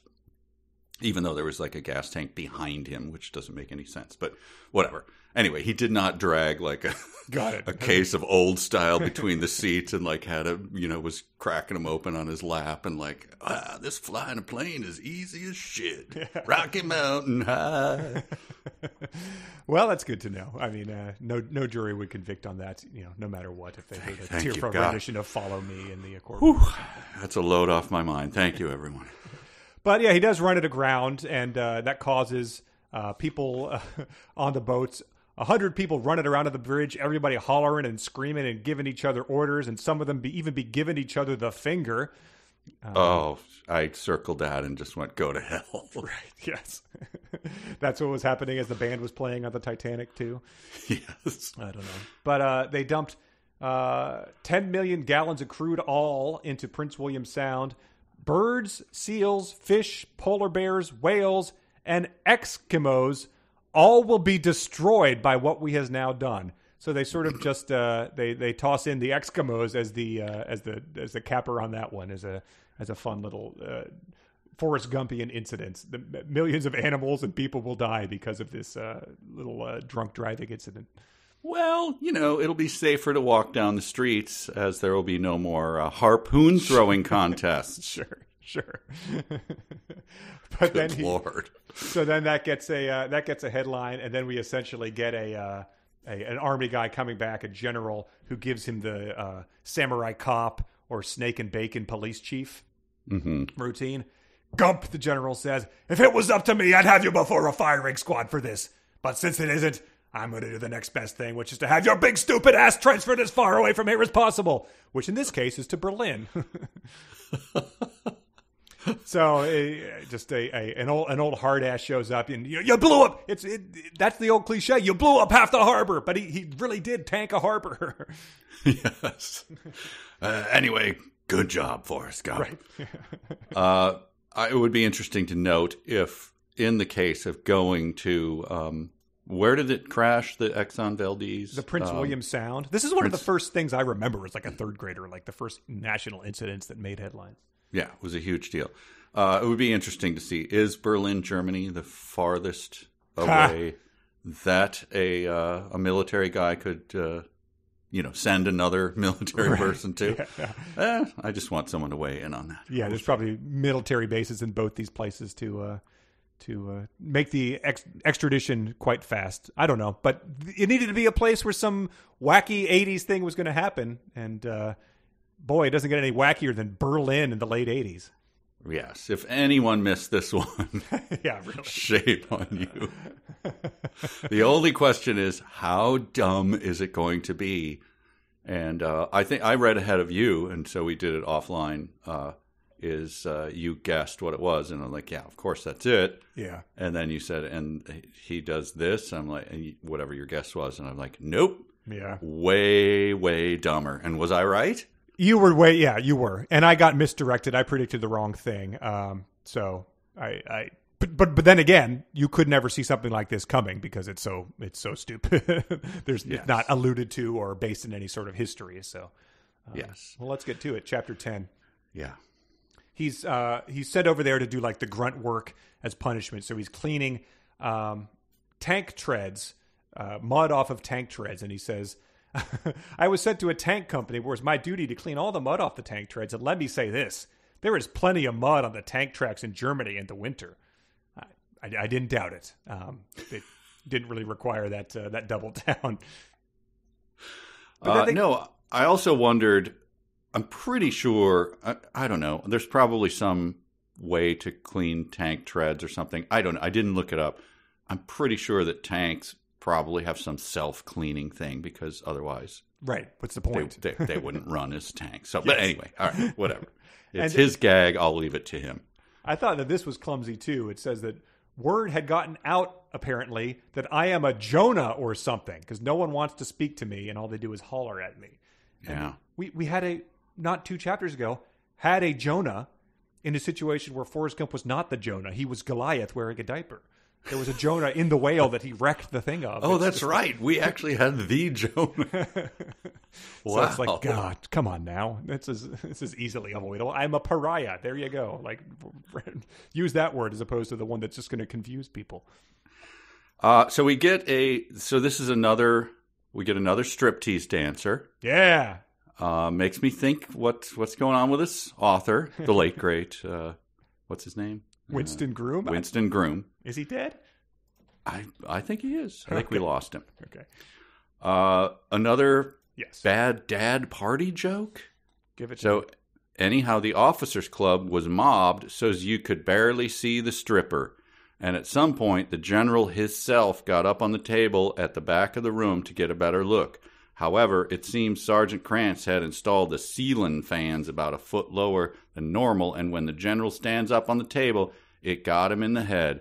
Scalped him just like an Indian might do. Brother. Sorry, I'm just quoting. Yeah, it's a bizarre.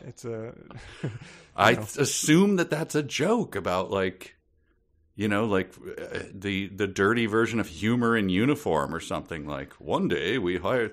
Seems the young private hired a stripper for the club. Yeah, but everyone. So that's a general that it said. So yeah, Yes. everyone in this is just a horny hayseed that's like eager to see the Anne Margaret perform at the USO show in in the 60s or something. So that's a general climbing up on a table to get a good look at a Australian stripper. Anne Margaret will be up for the next hour. Yes. We'll be talking about her accident falling off the stage. So that's some pretty serious stuff coming up. We'll hear about her role in Grumpier Old Man, which I quite enjoyed. But so this is Sergeant Kranz, who was the guy that was selling him the Army's scraps for the pig farm, who has shown up here again because we keep running into these. It's like when a sitcom is in its 7th season, then there's no reason that any of these people would still be like in the same college or something. You have to find a way to have them all come back and work at the college or something. So it's doing these type of needless coincidences here. Yeah, so that's why this Kranz guy got busted down. So he blames Forrest for it, and rightfully Forrest goes, well, I don't see how that's my fault that you spent the money on a stripper and you misinstalled the the ceiling fan a foot lower or something, like the general. Otherwise he knew ceiling fan height. I don't know. Right. Yeah. Anyway, this is what so this is Kranz's reaction though to the whole thing, and in the end he goes like, well, whatever, forgive and forget. Anyway, seeing the fan gave that old bastard a flat top, he says. So he's kind of happy about it. Mm-hmm. And it's like, from your description, it scalped the general. Yes.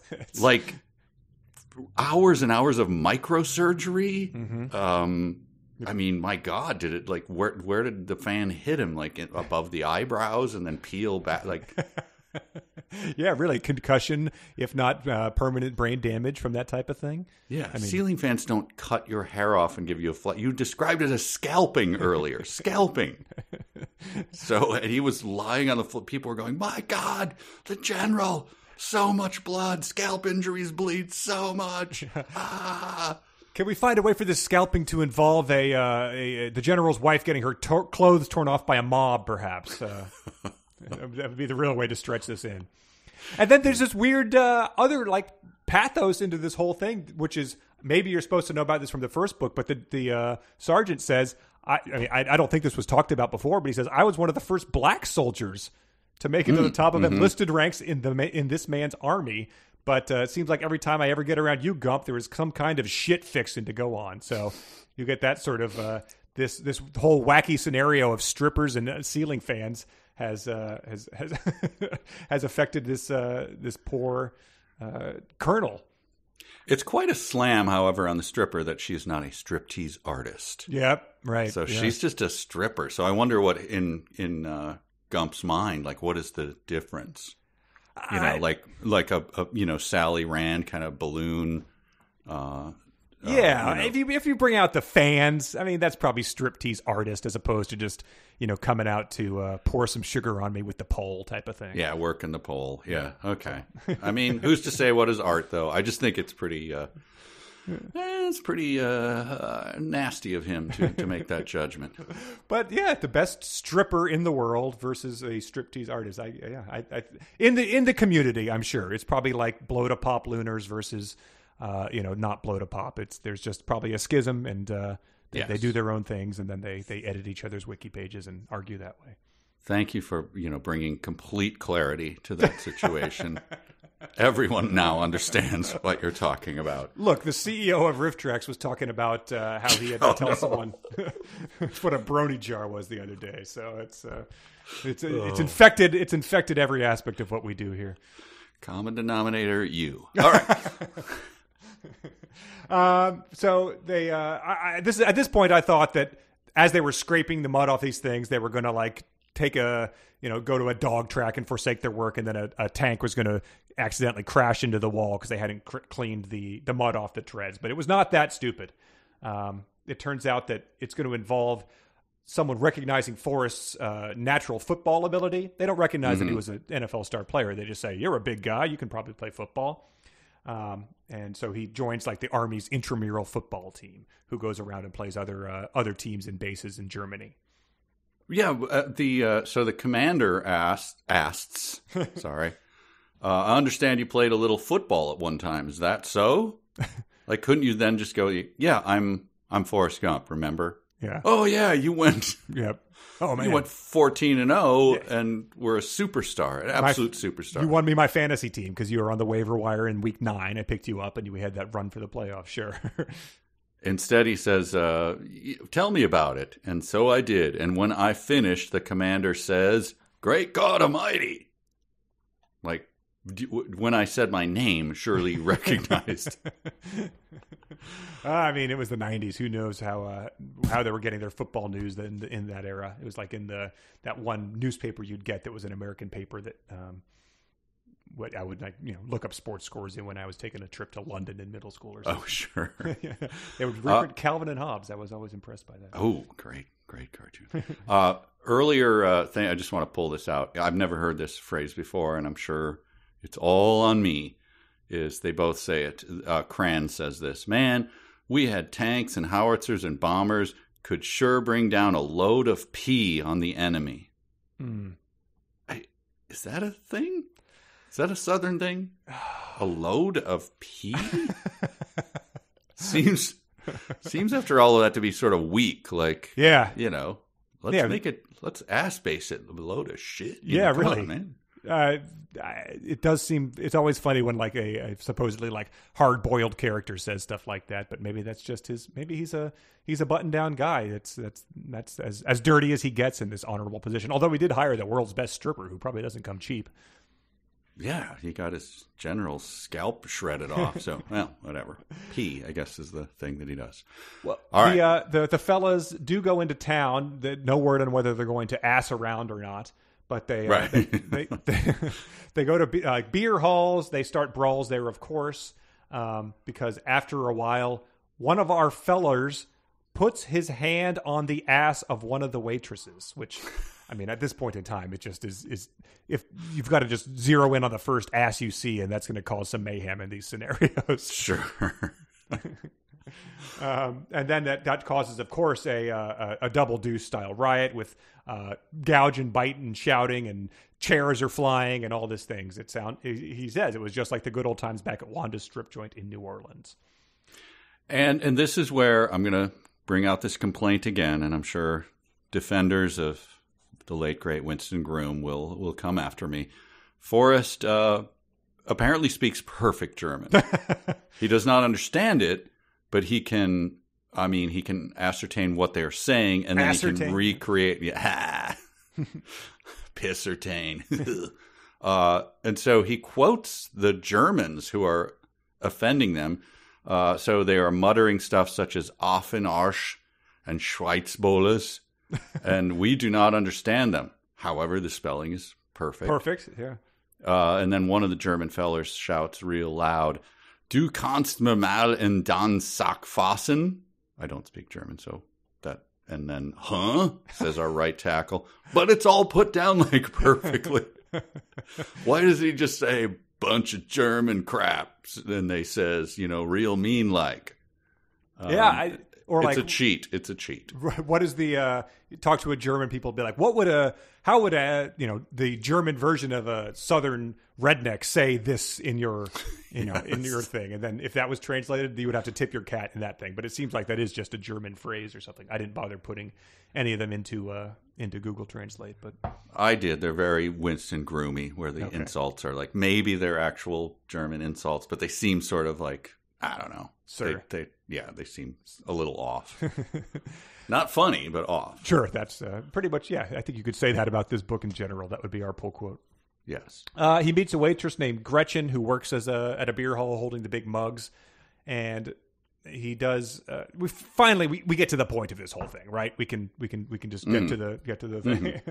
Mm-hmm. It says we went to go play a game in Berlin. And he says, it was in a big old field next to the Berlin Wall where we played the All-Army Championship game. And again, I said, if you somehow just left this unaddressed and it was just about like a dramatic victory in the game and then they went home, I would, again, tip my hat to the guy. But that is, of course, not what happens. This game somehow results in the tearing down of the Berlin Wall. The details of which are, I feel like Groom is slumming it here. He doesn't really, we don't get a lot of history here. Unlike the rich history of Ivan Boesky and Michael Mulligan and Colonel North. This, we just get he kicks the ball over the other side, so they hoist him over the wall and like go grab the ball. Yeah, the ball ended up in the World Cup finals, which is happening right on the other side of the wall in East Germany. Did East Germany have a stadium big enough to hold the World Cup finals? Was my question. I sincerely doubted that, and I doubted that Russia would have been the team they were playing. However, I didn't want to get too deep into the woods. Sure. Then you're in his world. Yeah, exactly. Yeah. So, but it also, if it didn't happen, it doesn't seem like there's a reason that you need there to be a soccer game, and then the hooligans or the team chases him back across the thing, and that's what ends up tearing down the wall. Doesn't seem necessary. You could just. I don't know what I would have done, but if this scenario was some of the other ones in the book have been sort of Rube Goldberg machines where you do this and then the pig thing explodes, et cetera, et cetera. And this one was just essentially like pushing a button that says, make Berlin Wall fall down. Yes. And the guards on the East German side, they see him running through and they're just like, I don't know why they didn't shoot me. Like, yeah, everyone's wondering that because that's pretty much what they were known for. Yes. They must have been so astonished at me. And then somehow ran into the stadium, right. Which, if anyone who's ever tried to run into a sports stadium and get onto the field knows how easy that is, which he does. And then the entire, football field of people runs after him and then somehow swarms the wall. I was very foggy on it at that point. So. Right. And it's one of those literary things. In the first episode when I said that, the newspaper headlines reminded me of Homer Simpson, and the headline was, idiot on field, Springfield 4/5 pennant. So we finally get, we truly do get an idiot on the field that could have that be the headline in the paper. Mm-hmm. But all the thing about the guard not shooting him and stuff like that is undermined by Gretchen, the beer hall waitress he met, who was like, oh, my family is over there. It's so sad. I can't get to them. And so, he sort of undercuts that by just like assing back and forth to pick up his ball out of the neighbor's yard. Yeah, the richly drawn character of Gretchen was less said about that, the better. She was just like holding hands with him and watching sunsets come up. Yeah. Again, was she a fan of his American football career, or like why did she pulled him out of that bar fight and just went like, and then they had they walked around Berlin all night. Yeah. That's exactly what I said. I just said you were a richly developed character, Gretchen, as she said. I don't know what you have done for us, but I will tell you this: they are tearing down the Berlin Wall, and for the first time in 30 years, our country will not be divided. Perhaps I can even see my family again, Ja. And that's the last we see of her for now. You never know. Gretchen, by the way, did not speak English and suddenly was able to speak English. Sure, got it. Yes. The wall made all sorts of things happen. Wonder if Gretchen was a fan of Schnappy. You never know. Oh, if Forrest had invented Schnappy in this. Das kleine Krokodil. But I just wanted to describe the antics of his what happened when he got to the soccer stadium, just to sort of show you how out of steam this whole sort of bit was happening. When I got into the soccer stadium, I could not immediately figure out what was going on, but it did not look good. What had happened, though, I guess he does figure it out. What had happened, though, was this. East Germany was about to score a goal and take the lead from the Russians when I kicked my football. The German player had dribbled his soccer ball downfield and was right at the Russian goalpost when my football bounced in front of him. Since he did not expect this, he became sort of confused and kicked my football right into the Russian goal instead of his soccer ball. That's what you would do if you were confused. You would kick the wrong ball. At first, all the Germans went crazy. It counted they had scored a goal and won the game. And then it, of course, disallowed. Then there's pandemonium. And then they chase him back out. I dropped on the other side. A bunch of angry Germans then climbed over after me and begun chasing me around our football field. Then more Germans began climbing over the wall, and a bunch of others, I reckon, in an effort to get at me, begun tearing chunks out of the wall. Pretty soon, it was apparent they was going to tear down the whole Berlin Wall just in order to catch me. Sure, why not? That's how it happens, etc. Well, and while that was happening, he heard them shouting stuff at me like, and again, don't speak German, Okay. De Schwanzigkeit Scheissebola Susa. So stuff like that. Yes. Which, that was the one I plugged into. I have that. Okay. Language warning. Yep. Earmuffs for the kids. You cock-faced damn sweetheart. So I don't know if that's German or Gumpian. I would have thought Groomian. scheisseball, like shitball. That's what I thought, but I don't know. I put that into Google as I was going to translate it, and the only thing that comes up is something called Poem Life, and it appears to be Chinese text in it, and it has that sentence in here. I don't know if it's a like bootleg site hosting the Chinese translation of Gump Co, but it does not appear to want to load, and I'm sure it just gave my okay. So that is 10 different viruses. All right, so it's only Groomian. It is not German. No, definitely not. Yeah. Well, it ends with what's his name, Forrest and Gretchen getting it on that night. He doesn't feel guilty, and he expects Jenny to show up, but she never does, and that's where it ends. Chapter 11. He's torn down the Berlin Wall. He's crashed the Exxon Valdez, and he's instigated various Wall Street scandals in the 80s. And we're left to wonder where it's going to go in the final few chapters here. And you can tell me all you want that Larry King didn't enjoy this book. I'm sorry. I feel like it's canon that he sat back and just roared. Mm-hmm. Yeah, loved it. Loved every minute of it. Yeah, if he did not physically read it, he spiritually very much did. And we should find out if Winston Groom ever did appear on the talk show, because that would be pretty amazing. I feel like if we looked up right now, we would see in sort of a cloudy, foggy thing, Larry King's desk and him hovering over it and looking down on this podcast and giving us a nod to go, yes. Keep it going. A sentence gentlemen. begins with a capital letter. A capital so there you letter go. is a letter Let's that's do big. A some dumb capital sentences letter before we is wrap not it a up. small letter. A capital letter is big, big, big. A sentence ends with All right, so these are the dumb sentences of the week. Again, many of them submitted by our beloved, good-looking, well-off, destined for great things Patreon supporters. Well-mannered, Yes. punctual Some of the greatest striptease artists in the world. artistes. Yes, Artistes, yes. absolutely. Here's the dumb sentences. Harris submitted, right, says Mr. Squeegee.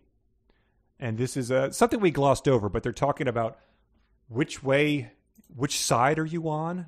Which is Yes. Where do you dress? Yes. That's a gag that I didn't even want to get into. I did not. I intuited what they were talking about, which way you hang. And it just is, they pointed out how clumsy it was because right is either which way you're talking about or correct. It was a 30s joke or like, are you being served type of humor. Ben and Katie both submitted me. However, it looks like we'll be returning to jail also, but that was not to be. One of the least diagrammable sentences we've had in this podcast in a long time. This one is submitted by Janelle. She said, for a while, it looked like I was off the hook, but of course it turned out that was wrong, which is probably the spiritual follow-up to that previous sentence. Yes. Janelle and her boyfriend Andrew got engaged in between the last episode, she said. That must be the first podcast listener wedding we've ever had. We've had babies born who have listened to this podcast, but not a wedding, so congrats to them. Yeah, absolutely. Congratulations. Yeah, didn't you have a baby set with the lunar picture on? Yeah, it? there was a rig? baby wearing the rig onesie. So yeah, your work is done here. if the power move would be to find that cow and get him to officiate the wedding. I can't endorse that, but I would also be very proud of you if you did that. You too. Oh, come on, you can endorse that. Go ahead. Well, I'm not going to give them the money to hire the guy and fly him out there, but I certainly endorse it. Yes. Okay. If I went to a wedding and that happened, though, I'd be like, come on, I'm keeping the air fryer I bought you if you're making me sit through a rig wedding. But hopefully it remains small and intimate and far from the interstate, as we've learned is the proper way to do a wedding. God, I hope so. Oh my God, I never even thought of that. What if they have a large wedding? You sound panicked. I don't know what to do. Harrison submitted, over at our table, Ivan Bozowski and Mike Milligan are grinning like Cheshire Cats. We touched on that, but it's delightful to see. Mike submitted, Woody Allen arrives with a whole entourage, as does the writers Kurt Vonnegut and Norman Mailer and Robert Ludlum, and he points out sort of what you did. At this point, it's too much if the narrator's going to use the word entourage, spell it correctly, not to mention spell the names Vonnegut, Mailer, and Ludlum, then God damn it, put the D at the end of and, so we can read the book like it's a damn book. Yeah, so I might have just read that wrong, but it was Norman Mailer and Robert Ludlum. Oh, God. Craig submitted, people be poking and gouging and biting and shouting. And he said, again, 9 words long, 7 of them misspelled into Forrest Gump speak, and that doesn't include the grammatical errors. That sentence didn't happen by accident. Groom had to have spent a lot of time crafting it into something this truly awful. I think Kid Rock could turn that into a song, don't you think? People biting, gouging, and biting funny things and shouting funny things. Mine, here's one that we did not use. It was, I forget what sentence it was, but it pretty much sums up the book. It is something to do with shit, our feller says. Which, yeah, it sums up the book quite to a T at this point in time. I'm afraid I don't have any dumb sentences. Wow. I think I just kind of forgot. Sure. But then, they kind of get burnt and stuff. So. Well, let's read some emails before we wrap up. We're going to the game.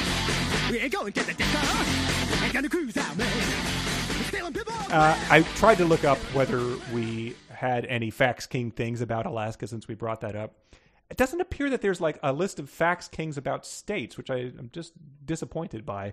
But if you type Alaska into the search box on Fax King, the second thing that pops up is 8 top predators of sea otters that eat sea otter. So it sounds very much like your Dewey, Cheatham, and Howe merchandise.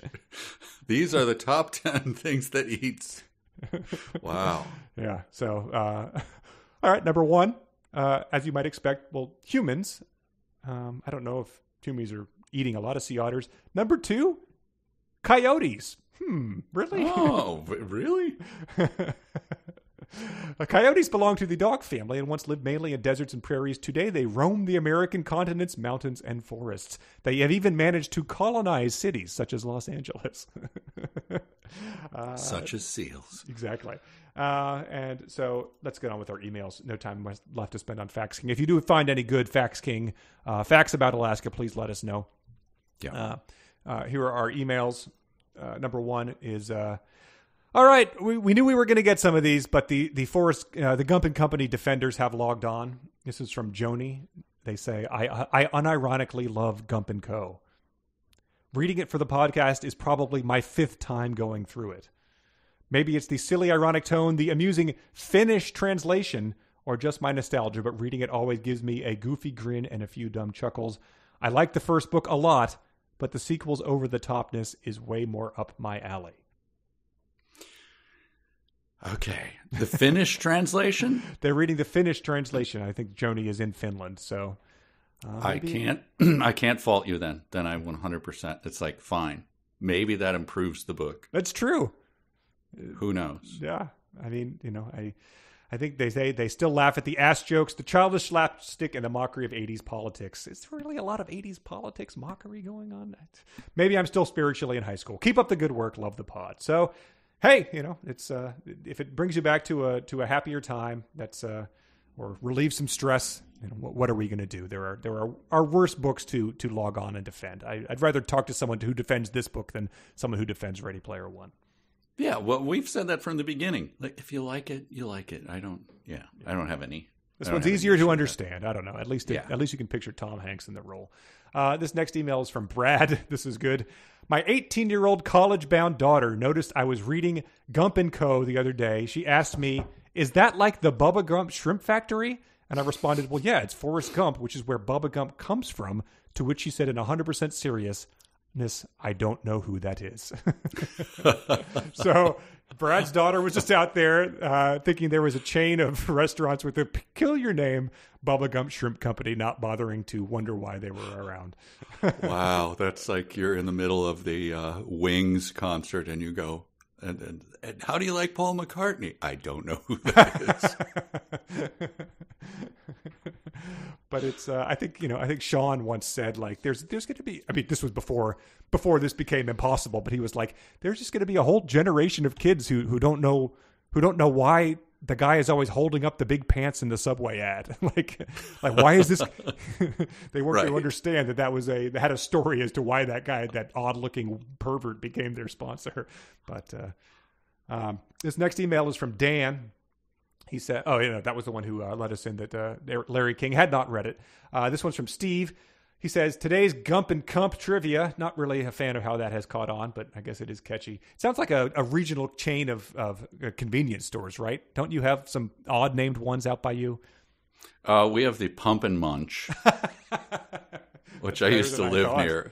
Very much did not like that. Yeah, but Come and Go. They're just awful. Yeah, awful. It fits right in. He says, today's Gump and Cump trivia. Among the victims of Bernie Madoff were Eric Roth, the screenwriter of Forrest Gump, and, you guessed it, Larry King. It all ties together. So, yeah, all right. Dan tries to take Larry away from us, and Steve giveth it right back. Thank you, sir. Yes. Yes. Wow. How much do I have left? I see. Nothing. Okay. Courtney Thorne-Smith on our next half hour. Yes. Then we have one. This came up, I think, right before we met Mr. Squeegee and discerned which way he was hanging. There was a bidet joking scene, and Colin said, "I cannot believe that with all the talk about asses throughout the book, Mr. Groom didn't take the opportunity that he presented to himself to explain how a bidet works. Baffling, or even do a screwing it up type of thing. Turn it on, the bidet floods. That's what makes I don't know. That's what causes." Some other New York scandal to happen. I don't know. Yeah, I thought of the same thing. And the little, I hate to get, but look, we're talking bidets, so here we go. What was the doorknob was going to hit him on his, what? Right on his asshole, yeah.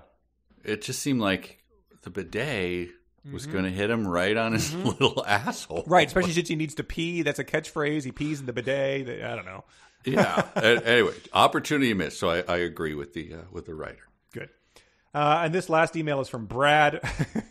We always appreciate the callbacks to past books we've read, because it just gives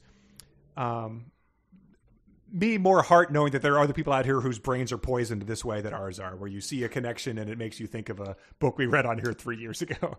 He says, I'm starting to wonder if one of the writers for the Law and Order Organized Crime TV show is a 372 pages follower. It all started last year when a major series plot line that lasted months involved a sex trafficking Albanian gang that drove the girls around in vans. He said, I chalked it up to just being a coincidence, but then in last week's episode, the main antagonist turns out to be a hit woman named Belladonna, like the Belladonna from Modelland. And then he says, maybe we will know for certain if next season involves a plot line where Elliot, I guess that's the character, enlists some local quilters to stop a drug cartel. Which, prove Brad Wright, writer of Law and Order Organized Crime TV. You can send us an anonymous email and out yourself if that's a correct theory. I guess I have to new series to watch. I guess see if I can put the threads together myself. Yeah, blink twice. Give us a Bleriana if the character name, not the act. If you're out there writing for Law and Order Organized Crime, not the act. Speaking of bidets. Sure, exactly. It's a name. It's a noun or a verb, I think. Yes. And it could be two different verbs, because to get Bleriana'd means your plot thread is left unsolved at the end of a book. But to pull a Bleriana is to utilize the bucket. So right. Hey, if my dear uncle were still alive, the one who left me the buckets of his own. Yes, he would love Bleriana. Yeah, it's just a folksyism. Guys, got to go pull a Bleriana, Mike. That's all. All this is going to be yours one day when you're done assing around at that in the big city and want to move back here. I sent you that totem pole 20 years ago. Come on. Well, I think that's it. Unless you've got anything else to add. I don't. I'm looking forward to it. It looks like we might have 2 more readings. Okay, I think it's better to do 2 short ones than to just to get to the end of the book and have to have gone too long and rush through it. Yeah, especially since then like letters will have built up and people have stuff to say, so it'd be fun to do that. Yeah. All right, Okay, so we'll figure out the readings, but thank you, everyone. Yep, thank you, Patreon supporters. We'll do a meme contest there, so get those ideas going. And we're 1 more away, I think, from me having to try a second soda, and 11 from Mike going to the Gump and Bubba Gump Shrimp Company, which Brad's wife has no idea what it is. Maybe we'll be sure to send her some. We'll ask her for some recommendations, since she's obviously quite familiar with the restaurant, but has no idea what the book is. It's like you and Kiss documentaries. Yes, well, it's against my own interest, but I will say the Patreon extra of me with my story. I can't say enough about it. Okay. Thank you, everyone. Thanks for listening. Thanks, Patreon people. Mike Bye. Nelson. Connor Listoka. See you next time.